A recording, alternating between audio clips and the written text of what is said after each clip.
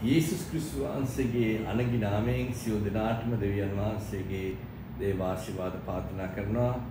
නැවත වාරයක් දෙවියන් වහන්සේගේ ජනතාවට දෙවියන් වහන්සේගේ සෙනඟට දෙවියන් වහන්සේගේ සුද්ධ පණවිඩය ගෙන ඒමට ලැබීම ගැන මම දෙවියන් වහන්සේට අර්ථනා.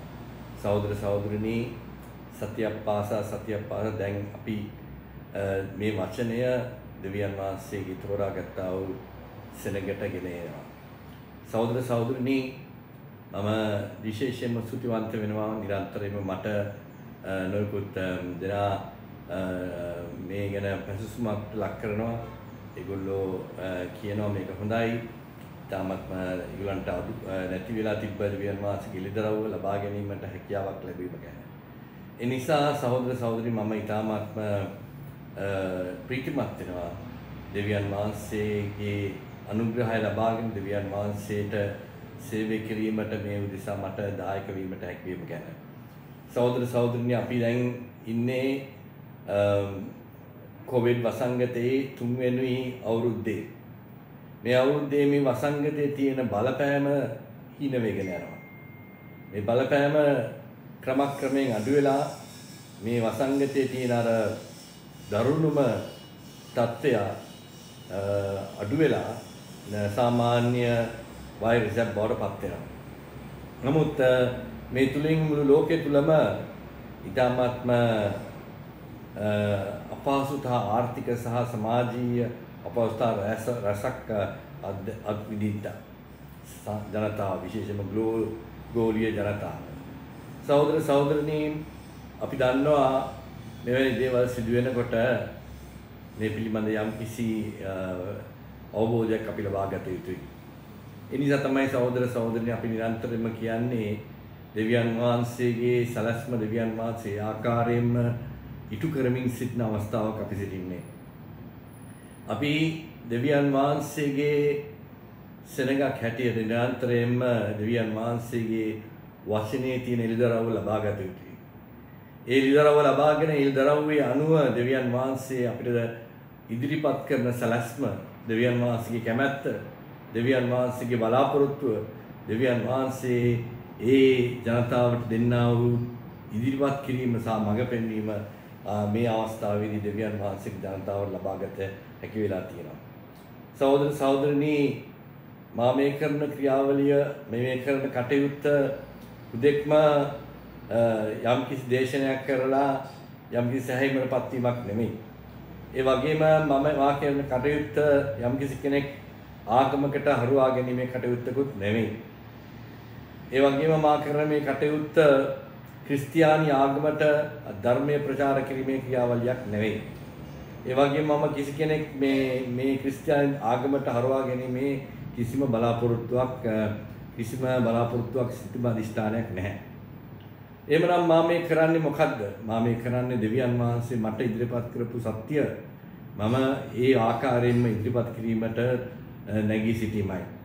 සහෝදර සහෝදරනි බෞද්ධ පරිසරයකින් පැමිණෙන සිට මට දෙවියන් වහන්සේගේ සත්‍ය අවබෝධ කරගන්න අවුරුදු 45ක ප්‍රථමයෙන් මනස සැලැස්සුවා. බෞද්ධ පරිසරයක බෞද්ධ දර්ශනය පිළිබඳ හොඳ අවබෝධයක් ලබාගෙන ඒ පිළිබඳ තියෙන දර්ශනයේ තියෙන හොඳ සහ නරක අවබෝධ කරගෙන ඒ අනුව දෙවියන් වහන්සේ මට අවස්ථාව දුන්නා දෙවියන් වහන්සේගේ මේ දිව්‍යමය එළිදරව් හරියාකාරව ලබා ගන්නට. සහෝදර සහෝදරිනි අපි ඉදිරිපත් කරන දෙවියන් මම නිරන්තරයෙන්ම කියන දෙයක් තමයි අපි ඉදිරිපත් කරන දෙවියන් ඇවිල්ලා මේ කුඩාරමකට පෙට්ටියකට යම් කිසි දේවස්ථානයකට කෝවිලකට පල්ලියකට පන්සලකට සීමා කරන්න බැරි තනන් වහන්සේ කෙනෙක්. අපේ ඉදිරිපත් කරන මේ දෙවියන් වහන්සේ සර්ව බලධාරී, සර්ව ඥානවන්තයි, සර්ව ව්‍යාප්ති. අප ඉදිරිපත් කරන මේ දෙවියන් වහන්සේ මුළු විශ්වයම මවලා තිනවා. මම නිරන්තරයෙන්ම කියන දෙයක් තමයි විශ්වය ඊ타ත්ම සංකීර්ණයි, පරිණතයි, ඊ타ත්මයි ශ්‍රේෂ්ඨයි. මේ විශ්වයට අවුරුදු බිලියන 14ක ඉතිහාසයක් තියෙනවා දිනේ දක්වා. ඒ විද්‍යාඥයන්ගේ අනුව අවුරුදු බිලියන 14ක ප්‍රථමයෙන් බිග් බෑන් එහෙම නැත්නම් අති ප්‍රබල ශබ්දයෙන් මේ විශ්වය පටන් ගැනීමක් ඇති වුණායි කියලා විද්‍යාඥයෝ කියනවා. දැන් මේ පිළිබඳ සෑහෙන විද්‍යාඥයන්ගේ මතයේ 100%ක්ම ඒකස්ත වෙලා තියෙනවා මේ බිග් බෑන් කියන ඒ සංකල්පය ඒ ඉදිරිපත් කිරීම. එමනම් ඒ බිග් බෑන් කියන සිදුවීම එමනම් ඒ අතිවිශේෂ શબ્දය සිදුවීමේ අවුරුදු බිලියන 14කට ප්‍රථමයෙන් ඒ විද්‍යාඥයන් කියන ඒ බිලියන 14 ප්‍රථමයෙන් શબ્දයට හේතුදායක වුණේ දිව්‍යමය ද්‍රව්‍ය. ඔවුන් කියන්නේ God particle කියලා. God particle. දිව්‍යමය ද්‍රව්‍යකින්. දෙවියන් වහන්සේ කියලා කියන්නේ නැතුව දිව්‍යමය ද්‍රව්‍ය.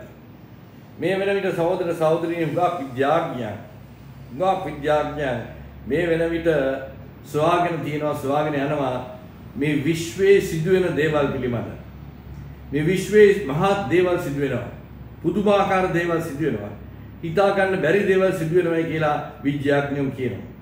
ඒ හැම සිදුවීමක් පසුබිමකම ඉතාමත්ම හොඳ වැඩසටහනක් සංවිධානයක් සංකීර්ණත්වයක් දකිනවා විද්‍යාඥයෝ.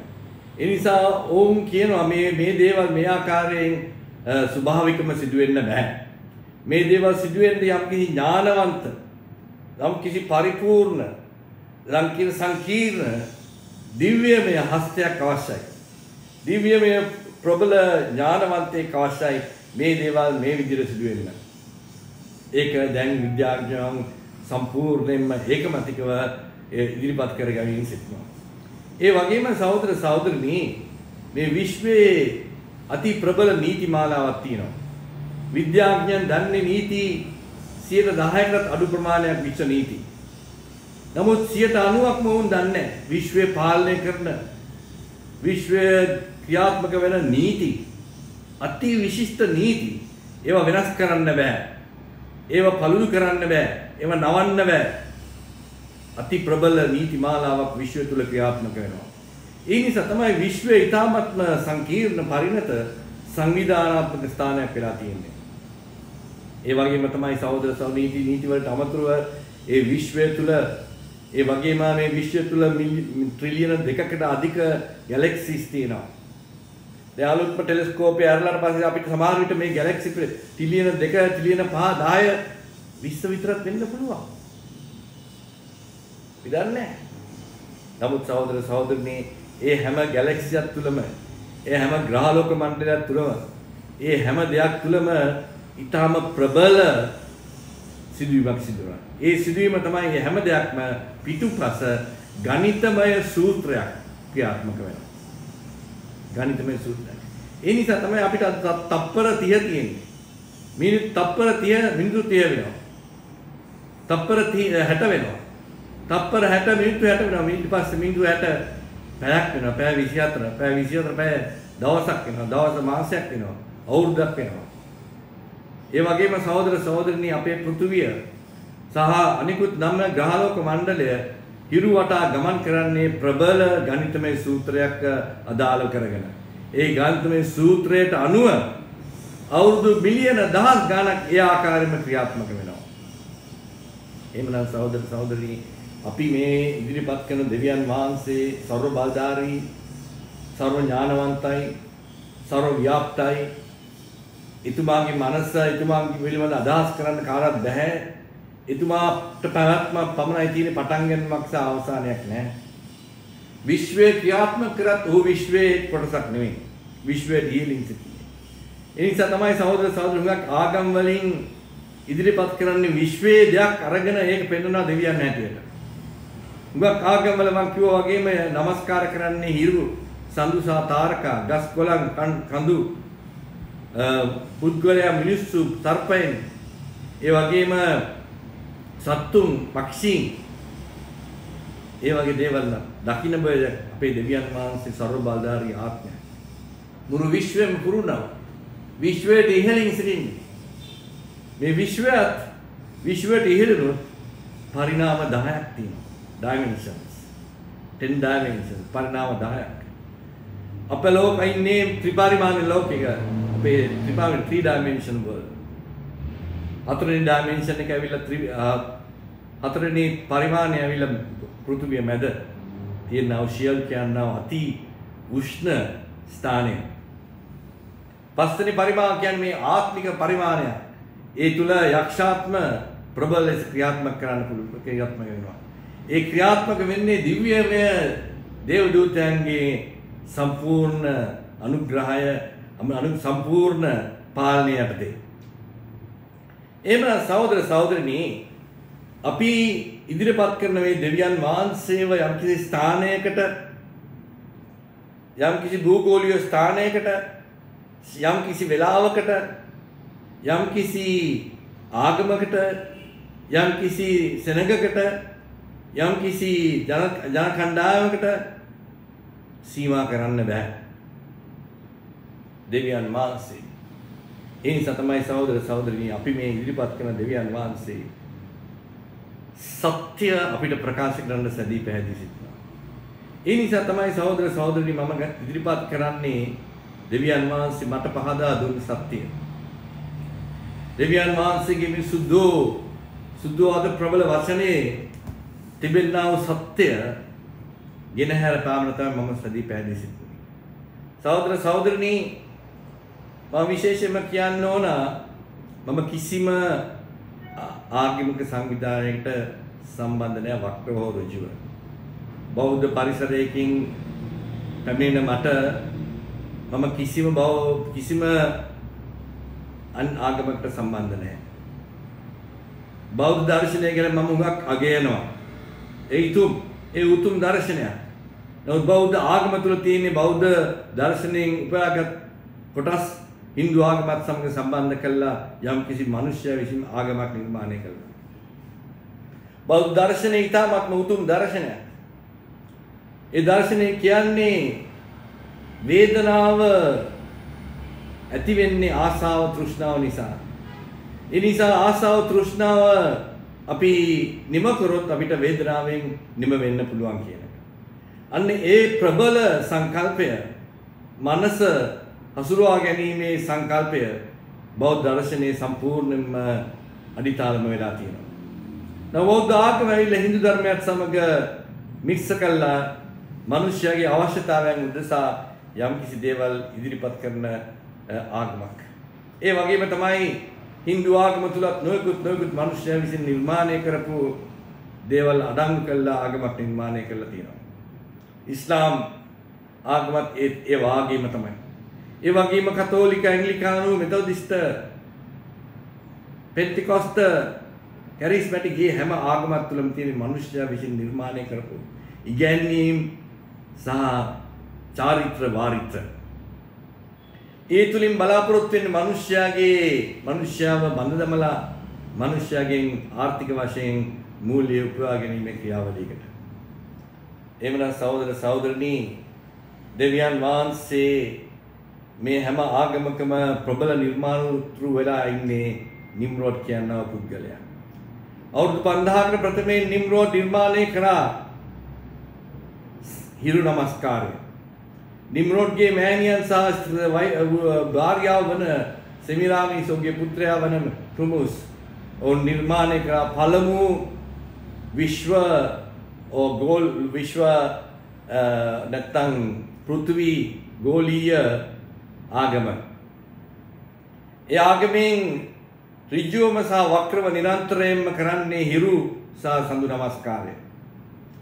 අන්න ඒ ක්‍රියාවලිය නිම්රෝඩ්ගෙන් පස්සේ ඇසරියානු අධිරාජ්‍යයත් ඊට පස්සේ බැබිලෝනියානු මහත්තම ලෝලී අධිරාජ්‍යයත් බැබිලෝනියාට පස්සේ මීඩෝ පර්ෂියන් අධිරාජ්‍යයත් මීඩෝ පර්ෂියන් අධිරාජ්‍යයට පසු ග්‍රීසියන් අධිරාජ්‍යයත් ග්‍රීසියන් අධිරාජ්‍යයත් පසු රෝමානු අධිරාජ්‍යයත් ඉතාම ප්‍රබල ලෙස හිරු සඳු නමස්කාර කිරීමේ ආගම විශ්වගත කරා. ගෝලීයගත කරා. දැන් අද තියෙන හැම ආගමක්ම ඍජුවම සහ වක්‍රව ක්‍රිස්තියානි නිකායන් සහ ආගම ඇතුළුව ක්‍රිස්තියානි නිකායවලත් හිරු නමස්කාර කරනවා. කතෝලික ආගම තුල හිරු නමස්කාර කරනවා. ඒ වගේම ඇංග්ලිකානු හැම ආගමක් තුලම දෙන්නේ හිරු සඳු නමස්කාර කිරීම. පෙන්තිකොස්ත කොරිස්මැටික් ඒ හැම ක්‍රිස්තියානි ආගමක් තුළම වෙන්නේ හිරු සහ සඳු නමස්කාර කිරීම ඍජුව සහ වක්‍රව. ඒකට වඩා දෙවියන් වහන්සේගේ වචනෙන් හොඳට ඉදිරිපත් කරන්න පුළුවන්. නමුත් අපේ දෙවියන් වහන්සේ හිරුටත් සඳුටත් කරන සම්බන්ධයක් නැහැ. ඒ හිරු සඳු කියන්නේ දෙවියන් වහන්සේගේ මැවිල්ලක්.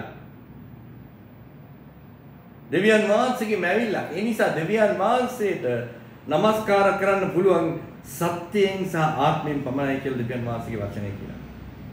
මිනිසෙක් තුලින්, සතෙක් සිව්පාවෙක් තුලින්, පක්ෂියෙක් තුලින්, ගහක් කොළ, ගහක් කන්දක්, ගංගාවක් තුලින්, ඒ වගේම තාරකා තුලින්, හඳ තුලින්, හිරු තුලින් දෙවියන් වහන්සේ නමස්කාර කරේ. දෙවියන් වහන්සේ නෙමෙයි නමස්කාර. එහෙමනම් සහෝදර සහෝදරනි, අපි මේ ඉදිරිපත් කරන්නේ දෙවියන් වහන්සේගේ සත්‍ය එළිදරව් කරමින් දෙවියන් වහන්සේගේ ජනතාවට. සහෝදර සහෝදරනි, මා මීට පෙරත් කිව්වා සත්‍ය ප්‍රකාශ කරන්න ප්‍රථමයෙන් සත්‍ය වෙනුවෙන් නැගී සිටින්න ඕන. සත්‍ය වෙනුවෙන් නැගී සිටින්න ප්‍රථමයෙන් සත්‍ය තුල ජීවත් විය යුතුයි. සත්‍ය ඔබ තුල ජීවත් විය යුතුයි. ඒක ඊතරම් බැරාරුම් ක්‍රියාවලිය. ලේසි පාසු දෙයක් නෙමෙයි. නොයෙකුත් කැපකිරීම කරන්න සිදු වෙනවා. නොයෙකුත් අභියෝග ජය ගන්න සිදු වෙනවා. උගත් දේවල් නැති වෙන්න පුළුවන්. සත්‍ය වෙනුවෙන් නැගී සිටීමේදී. සත්‍ය තුල ජීවත් වීමේදී මොකද අද ලෝකේ සම්පූර්ණයෙන්ම බොරුව තුල ක්‍රියාත්මක වෙන්නේ. ඒ නිසා සත්‍ය තුල ජීවත් වීමේදී, සත්‍ය ඔබ තුල ජීවත් වීමේදී ඔබට නොයෙකුත් කැපකිරීම කරන්න සිදු වෙනවා. අභියෝග වලට මුහුණ දෙන්න සිදු වෙනවා. ජයග්‍රහණය කරන්න සිදු වෙනවා. යම් ලෞකික දේවල් නැති වෙන්න පුළුවන්. සම්බන්ධකම් නැති වෙන්න පුළුවන්. නමුත් දෙවියන් වහන්සේගේ සත්‍ය අවබෝධ කරගත් පුද්ගලයා දෙවියන් වහන්සේ කියනවා මුළු ලෝකෙම ලබාගත්තත් මොකක්ද වෙන්නේ? තමාගේ ආත්මය යක්ෂයාට අයිති වෙනවා. එහෙමනම් සහෝදර සහෝදරනි, අපි නිරන්තරයෙන්ම මේ පණිවිඩය ගේන්නේ ලෝකයා උදෙසා නෙවෙයි. ලෝකයා උදෙසා නෙමෙයි මේ පණිවිඩය ගේන්නේ. මේ පණිවිඩය ගේන්නේ විශේෂ වූ සෙනගකට පමණයි. ඒ සෙනග නායකත්වය දෙන්නේ පුද්ගලයෙක්, මිනිසෙක් නෙමෙයි. යේසුස් ක්‍රිස්තුස් වහන්සේ. යේසුස් ක්‍රිස්තුස් වහන්සේගේ ස්වභාව, යේසුස් වහන්සේ මම මාගේ ස්වභාව ගොඩනගනවා. ඒ ස්වභාව අයිති මට. මම තමයි නායකත්වය දෙන්නේ. ඒවා තමයි හෙඩ් නායකත්වය දෙන්නේ. ඒ නිසා නිර්බල වූ, පිරිසිදු වූ දෙවියන් වහන්සේ යේසුස් වහන්සේගේ නිර්මල වූ ස්වභාවටත්, යේසුස් ක්‍රිස්තුස් වහන්සේගේ පිරිසිදු මනමාලිය උදෙසා පමණයි මේ පණිවිඩය වෙන කාටවත් නිසා නෙවෙයි. මේ පණිවිඩය වෙන කාටවත් අවබෝධ කරගන්නත් බැරි වෙනවා. යේසුස් වහන්සේගේ මනමාලියට පමණයි මේ පණිවිඩයේ තියෙන ඒ සත්‍ය වටහාගෙන, අවබෝධ කරගෙන, ලබාගෙන ඒ ක්‍රියාත්මක කරන්නට හැකි වෙන්නේ. ඒ නිසා තමයි සහෝදර සහෝදරනි, මම සදී පැහැදිලි සිටිනේ ඉදිරිපත් කිරීමට. මම නැවතත් කියන්න ඕන, මම කිසිම ආගමික සංවිධානයකට ඍජුව වක්‍රව සම්බන්ධ නැහැ. මම මේ කරන ක්‍රියාවලිය කිසිම සංවිධානයකින් අනුග්‍රහයක්, අනුබලයක්, ඒ වගේම යම් කිසි මූල්‍ය ප්‍රබල ක්‍රියාවලියක් ලැබෙන්නේ නැහැ. මූල්‍ය දායකත්වයක් ලැබෙන්නේ නැහැ. මොකද සහෝදර සහෝදරනි, මම වෘත්තියෙන් වාණිජ්‍ය සහ සංවර්ධන සහ පරිභෝගික බැංකුකරුවෙක්. අවුරුදු 40ක පමණ අත්දැකීම් ලබා. මම සමාජ ආයෝජකෙක්. ඒ වගේම සමාජ ව්‍යාපාරිකයෙක්. ජාත්‍යන්තර ප්‍රගුණත්වයට පත් වූ මූල්‍ය ක්ෂේත්‍රයේ විශේෂඥයෙක්. සහෝදර සහෝදරනි, අවුරුදු 45ක දීර්ඝ ඉතිහාසයක් මම වෘත්තිමය මට්ටමින් තියෙනවා. ලංකාව තුලත්, ආසියාව තුලත්, ජාත්‍යන්තරයේ. මේ වෙන විට සහෝදර සහෝදරි, මම ජාත්‍යන්තර ආයතන කීපයකම අධ්‍යක්ෂ මණ්ඩලවල සිටිනවා. සමහර ආයතන වලට ඒ අධ්‍යක්ෂ මණ්ඩලයේ සභාපති හැටියට නායකත්වය දෙනවා. මම ජාත්‍යන්තර ප්‍රබල ආයතන කීපයකටම ඍජුවම සම්බන්ධ වෙලා තියෙනවා. ඒ ආයතන සමග කටයුතු කරමින් සිටින දැනටමත්. සහෝදර සහෝදරි, මම ලංකාව තුල ලංකාවේ ප්‍රබල මූල්‍ය ආයතනයක විශේෂයෙන්ම මහා බැංකුවේ අනුග්‍රහය ලබන පොදු විශේෂයෙන්ම කොටස් වෙළඳපොලේ අදහස් කොටස් වලට පොට අදාළ වෙන ප්‍රබල මූල්‍ය ආයතනයක මම සභාපති හැටියට නායකත්වය දෙනවා. තවත් ආයතන කීපයකම ප්‍රබල විශේෂ රක්ෂණ සහ විශේෂ වූ අනිත් ආයතන කීපයකම අධ්‍යක්ෂ මණ්ඩලවල සිටිනවා මම නායකත්වය දෙනවා. විශේෂයෙන්ම සහෝදර සහෝදරියන් මම කියන්න ඕන මම විසින් පටන් ගත්තා වූ ලංකා ඉම්පැක්ට් ඉන්වෙස්ට් නෙට්වර්ක් යනා වූ ආයතනය ලංකා ප්‍රථම මේ සමාජ ආයෝජන ආයතනය. මේ ආයතනයට දැන් ඍජුවම ජාත්‍යන්තර සම්බන්ධකම් තියෙන රටවල් කීපයක් සමග. මේ ආයතනය තුළ තමයි අපි අත්පවර් කියනවා මේ ප්‍රබල වැඩසටහන ලංකාවට ඉදිරිපත් කළා. ඒකේ ප්‍රබල වැඩසටහනක් බවට පත් වුණේ. එහෙමනම් සහෝදර සහෝදරි මම නිරන්තරයෙන්ම කියන්නේ මේ දේ මම කිය යුතුයි. මොකද හුඟක් කට්ටිය මගෙන් නිරන්තරයෙන් ප්‍රශ්න අහනවා. ඔබ කවුද? ඔබට කවුද සහයෝගය දෙන්නේ? ඔබ මොන නිකායේද? ඔබ මොන සංවිධානයේද? ඔබට ජාත්‍යන්තර සහයෝගයක් තියෙනවද? ඒ වගේ ප්‍රශ්න මට අහන්න නිසා තමයි හැම සතියකම මට මේ දේ කියන්න වෙනවා. මොකද හැම සතියෙම මේ වගේ ප්‍රශ්න අහන්න නිසා. සහෝදර සහෝදරිනි මම මගේ ආර්ථික ආදායම මගේ ආර්ථික සුබලපෑම මට ලැබෙන්නේ මගේ වෘත්තීය ක්‍රියාවලියෙන්. මේ කරන දේෙන් මට කිසිම ආදායමක් කිසිම ද්‍රව්‍යමය කටයුත්තක් ලැබෙන්නේ නැහැ. මා මේ දේ කරන්නේ මුදල් උපයවා ගැනීමකට මට නමක් සදා ගැනීමකට නෙවෙයි. මට ජාත්‍යන්තර වශයෙන් නමක් තියෙනවා. මේ රට තුල නමක් තියෙනවා. ආසියාව තුල නමක් තියෙනවා. ඒ නිසා මකට නමක් ලබා ගැනීමට මේ කටයුත්ත කරන්නේ. මුදල් උපයා ගන්නට මේ කටයුත්ත කරන දෙවියන් වහන්සේ කරුණාවෙන් දෙවියන් වහන්සේ මට අවශ්‍ය කරන මූල්‍ය පහසුකම් හැම දෙයක්ම ඒ ආකාරයෙන්ම ලබා දීලා තියෙනවා. නමුත් මේ දේ මා කරන්නේ දෙවියන් වහන්සේ මට දුන්නා වූ කැඳවීම නිසා. ඒ කැඳවීම දෙවියන් වහන්සේ මාව කැඳවලා මට මේ ඉරිදරව ලබා දුන්න නිසා මම දෙවියන් වහන්සේගේ සත්‍ය මනමාලිය උදෙසා පමණක් මේ ඉරිදරව ඉදිරිපත් කිරීමට දැන් සැදී පැහැදිලි. එබ්‍රහම් සහෝදර සහෝදරිය අපි නිරන්තරයෙන්ම කිව්වේ මේ පණිවිඩයේ මනමාලිය උදෙසා කියන්නේ කියලා. අද උදෑසන විශේෂයෙන්ම කතා කරන්න කැමැති ඊශ්වාසගේ මනමාලියේ තියෙන විශේෂත්වයක් ගැන. මොකද අද නිකායම් වල ඉදිරිපත් කරන්නේ ඊටමත් ලාමක සුභාරංශයක්. ඊටමත් ලාමක සරල සුභාරංශයක්. ඒ සුභාරංශය ප්‍රකාශ වෙන්නේ ගැලවීම, නැවත උත්පාදනය, ශරීරයට සුව වීම, ඒ වගේම ද්‍රව්‍යමය දේවල් ලබා ගැනීම පිළිබඳ කරුණු. ආශිර්වාද ආශිර්වාද ආශිර්වාද ආශිර්වාද සුව වීම, ආශිර්වාද සුව වීම, ආශිර්වාද ගැලවීම, සුව වීම, ආශිර්වාද ගැලවීම. නමුත් සහෝදර සහෝදරනි මේ දෙවියන් වහන්සේගේ වචනේ සඳහන් වෙන්නේ දෙවියන් වහන්සේගේ ප්‍රබල සැලැස්ම. ඒ සැලැස්ම තමයි සහෝදර සහෝදරනි දෙවියන් වහන්සේගේ ධනතාව මුදවා ගැනීමේ සැලැස්ම. එදා ආදම් අවුරුදු 6000කට ප්‍රථමයෙන් ආදම් තුල දෙවියන් වහන්සේට අයිති දෙවියන් වහන්සේ විසින් තෝරාගත්තා වූ දෙවියන් වහන්සේගේ බීජයක් වන දෙවියන් වහන්සේගේ පුත්‍රයන් සහ දියණියන් දෙවියන් වහන්සේට අහිමි වෙලා ගියා ආදම්ගේ වැටීමත් තුලින්. ඒ ආදම්ගේ වැටීමත් තුලින් අහිමි වී ගිය දෙවියන් වහන්සේගේ පුත්‍රයන් සහ දියණියන් නැවත මුදවා ගැනීමේ ක්‍රියාවලිය තමයි දෙවියන් වහන්සේගේ වචනේ එළිදරව් වෙන්නේ. ඒ ක්‍රියාවලිය ඉටු කිරීමට තමයි සහෝදර සහෝදරනි ඒ ක්‍රිස්තුස් වහන්සේගේ ප්‍රකාශ වීම.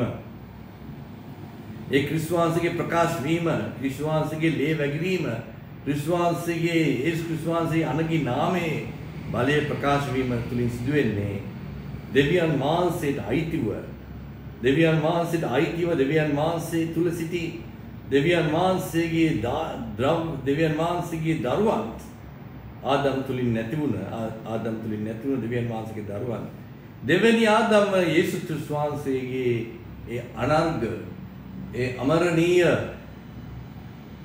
පූජාව තුලින් නැවත බාරයි දෙවියන් වහන්සේගේ අයිතියට නතු කිරීම. සහෝදර සහෝදරිනි අපි අද සාකච්ඡා කරන්න යනවා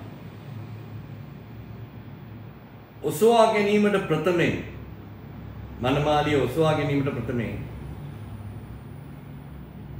මනමාලියගේ ඊශ්වාසිකේ මනමාලියගේ ඇදහිල්ල පරීක්ෂා කරන ලබනවා. ඇදහිල්ල පරීක්ෂා කරන ලබනවා. මම කියන්න ඕන පැහැදිලිව යේසුස් ක්‍රිස්තුස් වහන්සේගේ මනමාලියගේ ඇදහිල්ල ප්‍රබල ලෙස පරීක්ෂාවට ලක් වෙනවා. ඒ මනමාලිය දෙවියන් යේසුස් වහන්සේගේ පැමිණීමේදී අපව ඔසවාගෙන දෙවියන් වහන්සේ වෙත ඉදිරිපත් කිරීමට ප්‍රථමයෙන් යේසුස් වහන්සේගේ මනමාලියගේ ඇදහිල්ල පරීක්ෂාවට පත් කරනවා. ඒ පරීක්ෂාවට පත් කරන්නේ අපව ඔසවාගත්තට පස්සේ නෙමෙයි. ඔසවා ගැනීමට ප්‍රථමයෙන් මේ පෘථිවිය තුල ඔසවා ගැනීමට ප්‍රථමයෙන් මේ පෘථිවිය තුල අපගේ ඇදහිල්ල පරීක්ෂාවට ලක් කරනවා. සහෝදර සහෝදරනි, ඇදහිල්ලයි විශ්වාසය කියන්නේ පරස්පර එකිනෙකට වෙනස් දෙයක්. විශ්වාසය තමයි ආගමික සංවිධානවල තියෙන. ඒගොල්ලෝ විශ්වාස කරනවා. දෙවි කෙනෙක්ව විශ්වාස කරනවා. ආස්කම් විශ්වාස කරනවා. සුවයෙන් විශ්වාස කරනවා. නමුත් සහෝදර සහෝදරනි, විශ්වාස කිරීම හැම ආගමක් තුළම තියෙනවා. යම් කිසි ආගමක් තුළ මනුෂ්‍ය විසින් ආගමක් නිර්මාණය කළා ඒ තුළට විශ්වාස විය මනුෂ්‍ය විශ්වාසයට හරු කර ගැනීමට සමිගැන්වීම චාරිත්‍ර වාරිත්‍ර යම් කිසි ක්‍රමවේදයන් ඉදිරිපත් කළා තියෙනවා. නමුත් සහෝදර සහෝදරනි, ඇදහිල්ල කියන්නේ විශ්වාසය නෙමෙයි. ඇදහිල්ලට දායක වෙන ප්‍රබලම දෙය තමයි සහෝදර සහෝදරනි, දෙවියන් වහන්සේගේ වචනය, දෙවියන් වහන්සේගේ ඉදිරියට. දෙවියන් වහන්සේගේ වචනය කියන්නේ මේ අලුත් ගිවිසුම පමණක් නෙමෙයි, පරණ ගිවිසුම පමණක් නෙමෙයි, ඒක පොතක් දෙකක් පමණක් නෙමෙයි. දෙවියන් වහන්සේගේ වචනය තුල, මේ දෙවියන් වහන්සේගේ සුද්ධෝ බයිබලයේ තුල අන්තර්ගත වෙලා තියෙන දෙවියන් වහන්සේගේ මුදවා ගැනීමේ සැලැස්ම, බලාපොරොත්තු සහ කැමැත්ත. ඒ උදෙසා දෙවියන් වහන්සේ විසින් ක්‍රියාත්මක කරපු වැඩ ක්‍රියාවලිය වැඩසටහන ඒ සැලැස්ම තුල සංවිධානය වෙනවා. ඒ නිසා දෙවියන් වහන්සේගේ වචනය බයිබලයේ පොත් 66ක් තියෙනවා. පරණ ගිවිසුම හා අලුත් ගිවිසුම. මෝසස් විසින් ලිව්වා පොත් 5 ඊට අමතරව අනාගත වාක්‍යවල, ඒ වගේම පුස්බාරච්චි 4, ඒ වගේම අනිකුත් ලිපි. ඒ හැම පොතක් තුලම සහෝදර සහෝදරයන් දෙවියන් වහන්සේගේ වචනය අන්තර්ගත වෙලා තියෙනවා. ඒ වචනය ජීවමාන වචනය. මේ සුදු කොලේ කළු අකුරෙන් print කරපු ලෙටර් මේ අකුරු නෙවෙයි. දෙවියන් වහන්සේගේ වචනය තුල දෙවියන් වහන්සේගේ සිත තියෙනවා. දෙවියන් වහන්සේගේ අදහස් තියෙනවා. දෙවියන් වහන්සේගේ කැමැත්ත තියෙනවා. දෙවියන් වහන්සේගේ සැලැස්ම තියෙනවා. අන්න ඒක ඒ ආකාරයෙන්ම හරියාකාරව අවබෝධ කර ගැනීම තමයි දෙවියන් වහන්සේගේ වචනේ දීලා තියෙන්නේ. එදා දෙවියන් වහන්සේ මෝසස්තුමාට සයිනායි කන්දට එන්න කියලා දෙවියන් වහන්සේ විසින් නිර්මාණය කරපු ගල් ලෑලි දෙකට දෙවියන් වහන්සේගේ ඇඟිල්ලෙන් විතර ලියපු, දෙවියන් වහන්සේට ඇඟිලියක් නැහැ. නමුත් දෙවියන් වහන්සේ විසින්ම පේලියෙන් පේලියට, පරිච්ඡේදයෙන් පරිච්ඡේදයට, නීතියෙන් නීතියට, ඉදිරිපත් කිරීමට ඒ හැම දෙයක්ම හරියාකාරව දෙවියන් වහන්සේ එදා ඒ ගල් ලෑලි දෙකේ ලියලා දුන්නා. දෙවියන් වහන්සේගේ වෙතින් අපි වෙතට ඍජුවම මැදිහත් කරුවෙක් නැතුව. ඒ නිසා තමයි සහෝදර සහෝදරනි හීබ්‍රු පොතේ කියන්නේ දෙවියන් වහන්සේ මගේ හදවතේ, මගේ මනසේ දෙවියන් වහන්සේගේ වචනය লীලා තියෙනවා. ඒ වචනයෙන් දෙවියන් වහන්සේගේ කැමැත්ත, දෙවියන් වහන්සේගේ සැලැස්ම, දෙවියන් වහන්සේගේ බලාපොරොත්තුව මාව සම්පූර්ණයෙන් මුදවාගෙන දෙවියන් වහන්සේට අයිති දිව්‍යමය පුද්ගලයෙක්, දිව්‍යමය පුත්‍රයෙක්, දිව්‍යමය දියණියක් බවට පත් කරලා මට දිව්‍යමය වගකීම් රාශියක් මාතර පත් කිරීමේ ක්‍රියාවලිය තමයි දෙවියන් වහන්සේගේ මුදවා ගැනීමේ ක්‍රියාවලියට සම්බන්ධයි.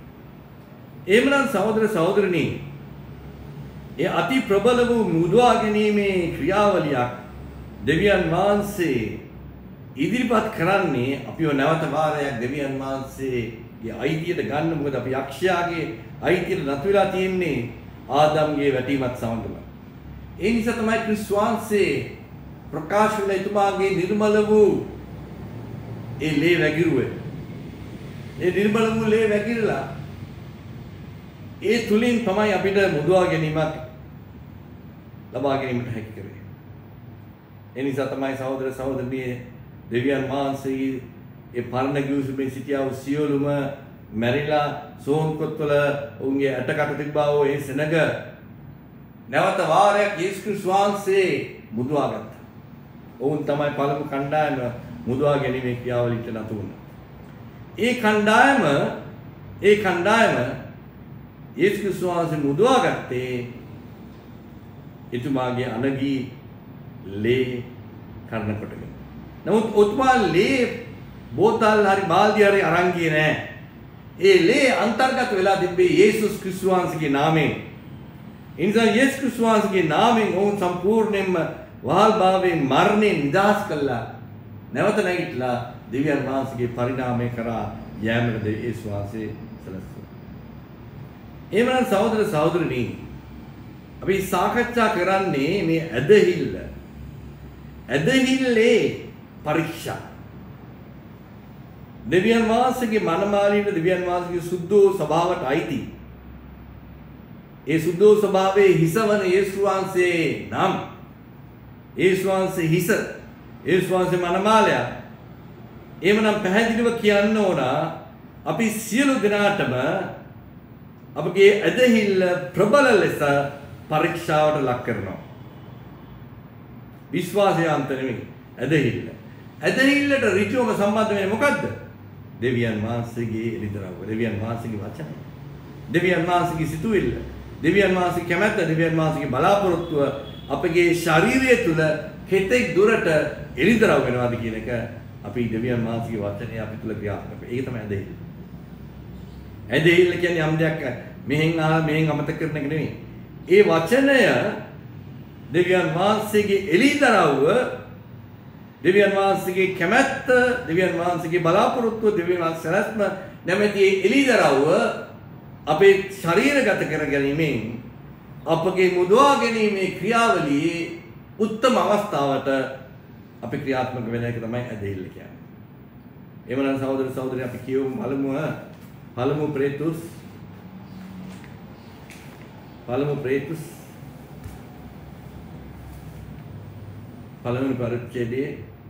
පළමු පේතුස් පළමු පරිච්ඡේදයේ 1 ඉඳන් 7 දක්වා යේසුස් ක්‍රිස්තුස් වහන්සේගේ ප්‍රේතෙක් වූ ප්‍රේතස් විසින් පොන්තෙසීද, ගලාතියේද, කපදෝහියේද, ආසියායේද, බිතනියේද විසිරි ගොස් සිටින විදේශව සිටිනා වූ ආත්මයන්ගෙන් පිරිසුවීමෙන් කීකර වීමටත් යේසුස් ක්‍රිස්තුස් වහන්සේගේ ලේ ඉසුරු ලැබීමටත් පියෝ දෙවියන් වහන්සේගේ පෙර දැනගැනීමට ප්‍රකාරයෙන් තෝරාගෙන ලැබුවාන්ට ලියා එවන වග නම්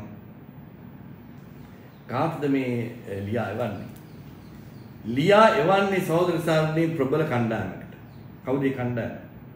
මෙතන කියනවා පෙර තෝරාගත් දෙවියන් වහන්සේ, පියෝ දෙවියන් වහන්සේ පෙර දැනගැනීමේදී තෝරාගත් සෙනගට.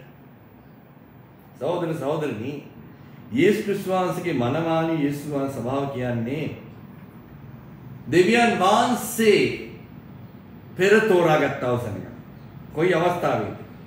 බයිබලයේ කියන මුළු මේ පෘථුවියට අඩිතාලම දාන්න ප්‍රථමයෙන් දෙවියන් වහන්සේ අපිව තෝරාගෙන තියෙනවා. ඒ වගේම අපගේ මුදවා ගැනීම උදෙසා බැටළු පොතේකයාගේ පූජා කිරීමත් ක්‍රියාත්මක වෙන්න පටන් ගත්තේ පටන් ගැනීමේදී බව.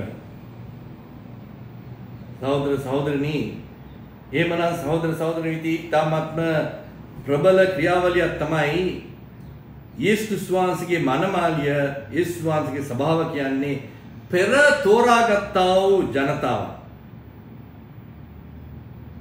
ඒ පෙර තෝරාගත්තා වූ ජනතාව කවුද උන්ව තෝරගෙන තියෙන්නේ? යේසුස් වහන්සේ. යේසුස් වහන්සේ තෝරා ගන්න ප්‍රථමයෙන් කවුද උන්ව යේසුස් වහන්සේගේ අතර දුන්නේ? දෙවියන් වහන්සේ. ඒ නිසා තමයි යේසුස් වහන්සේ කියන්නේ මට ඔබ දුන් දේ සියලු දෙනාටම වහන්සේගේ වචනේ ඉදරවම දුන්නා.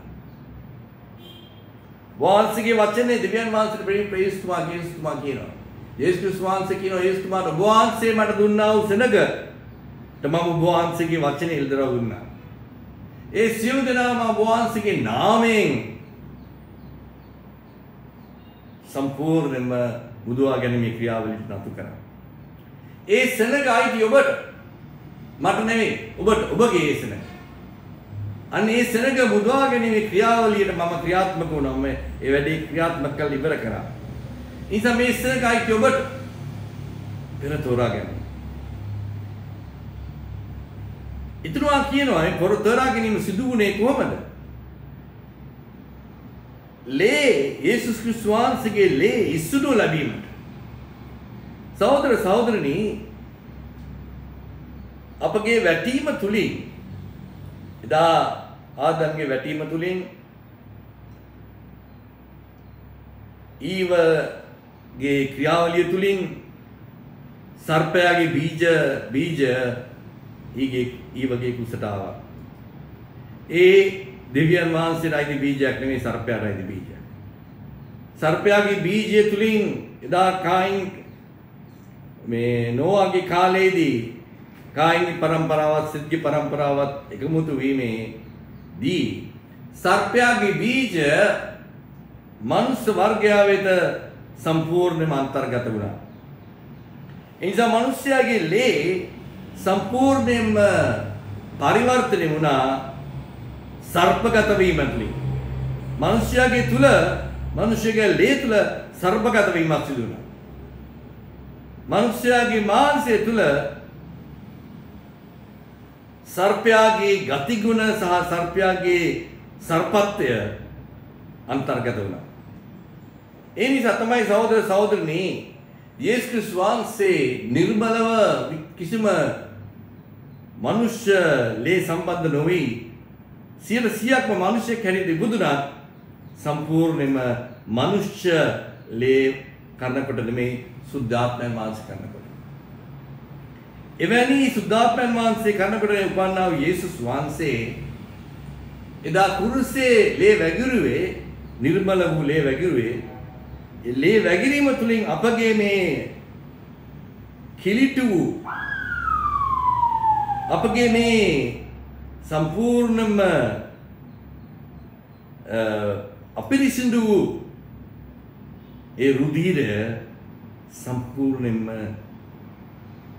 පිරිසිදු කිරීම නිසා අපගේ මේ ශරීරගත ඒ දරුණු දුෂ්ට නපුරු පාපිෂ්ඨ ලේ සම්පූර්ණයෙන්ම විනාශ කරලා පරාජය කළා. යේසුස් ක්‍රිස්තුස් වහන්සේගේ ලේ ඉසුණු ලැබුවා. ඒතර යේසුස් වහන්සේගේ ලේ ඉසුණු ලැබීමට නම් සහෝදර සහෝදරනි, පළමුව යේසුස් වහන්සේගේ ලේ ඉසුණු ලැබුවේ කාටද? යේසුස් වහන්සේ කුරුසි මැරුණා, ලේ වැගිරුවා.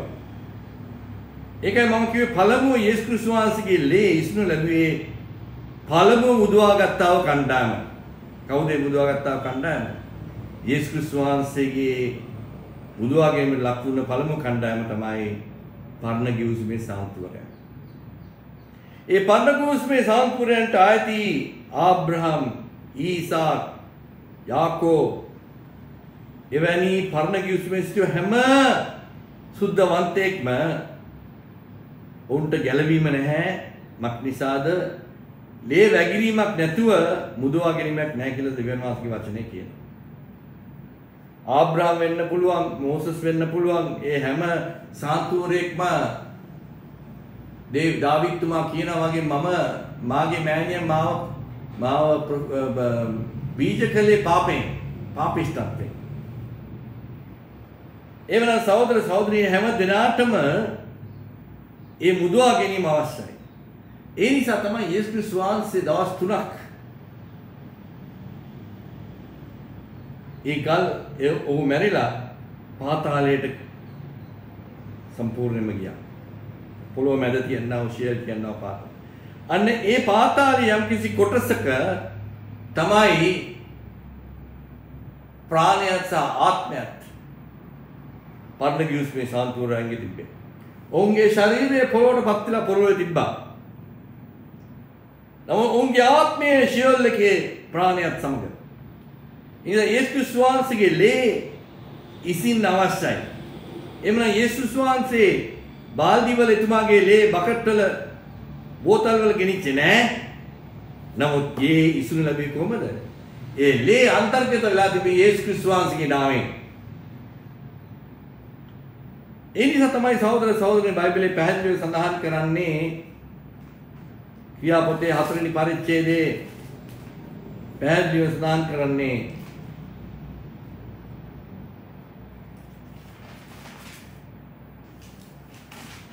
වෙන කිසි නමකින් අපිට මුදවා ගැනීමක් නැහැ.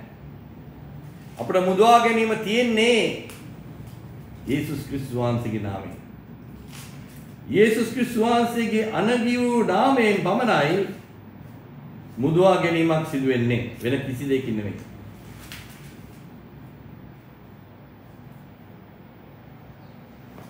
යේසුස් වහන්සේගේ නාමයෙන් පමණයි මෙතන බයිබලයේ මක්නිසාද අපේ ගැලවීමට අවශ්‍ය වූ මිනිස්යන් අතරේ දෙනද කිසිම නාමයක් ස්වර්ගයෙන් නැත්තේ කීය.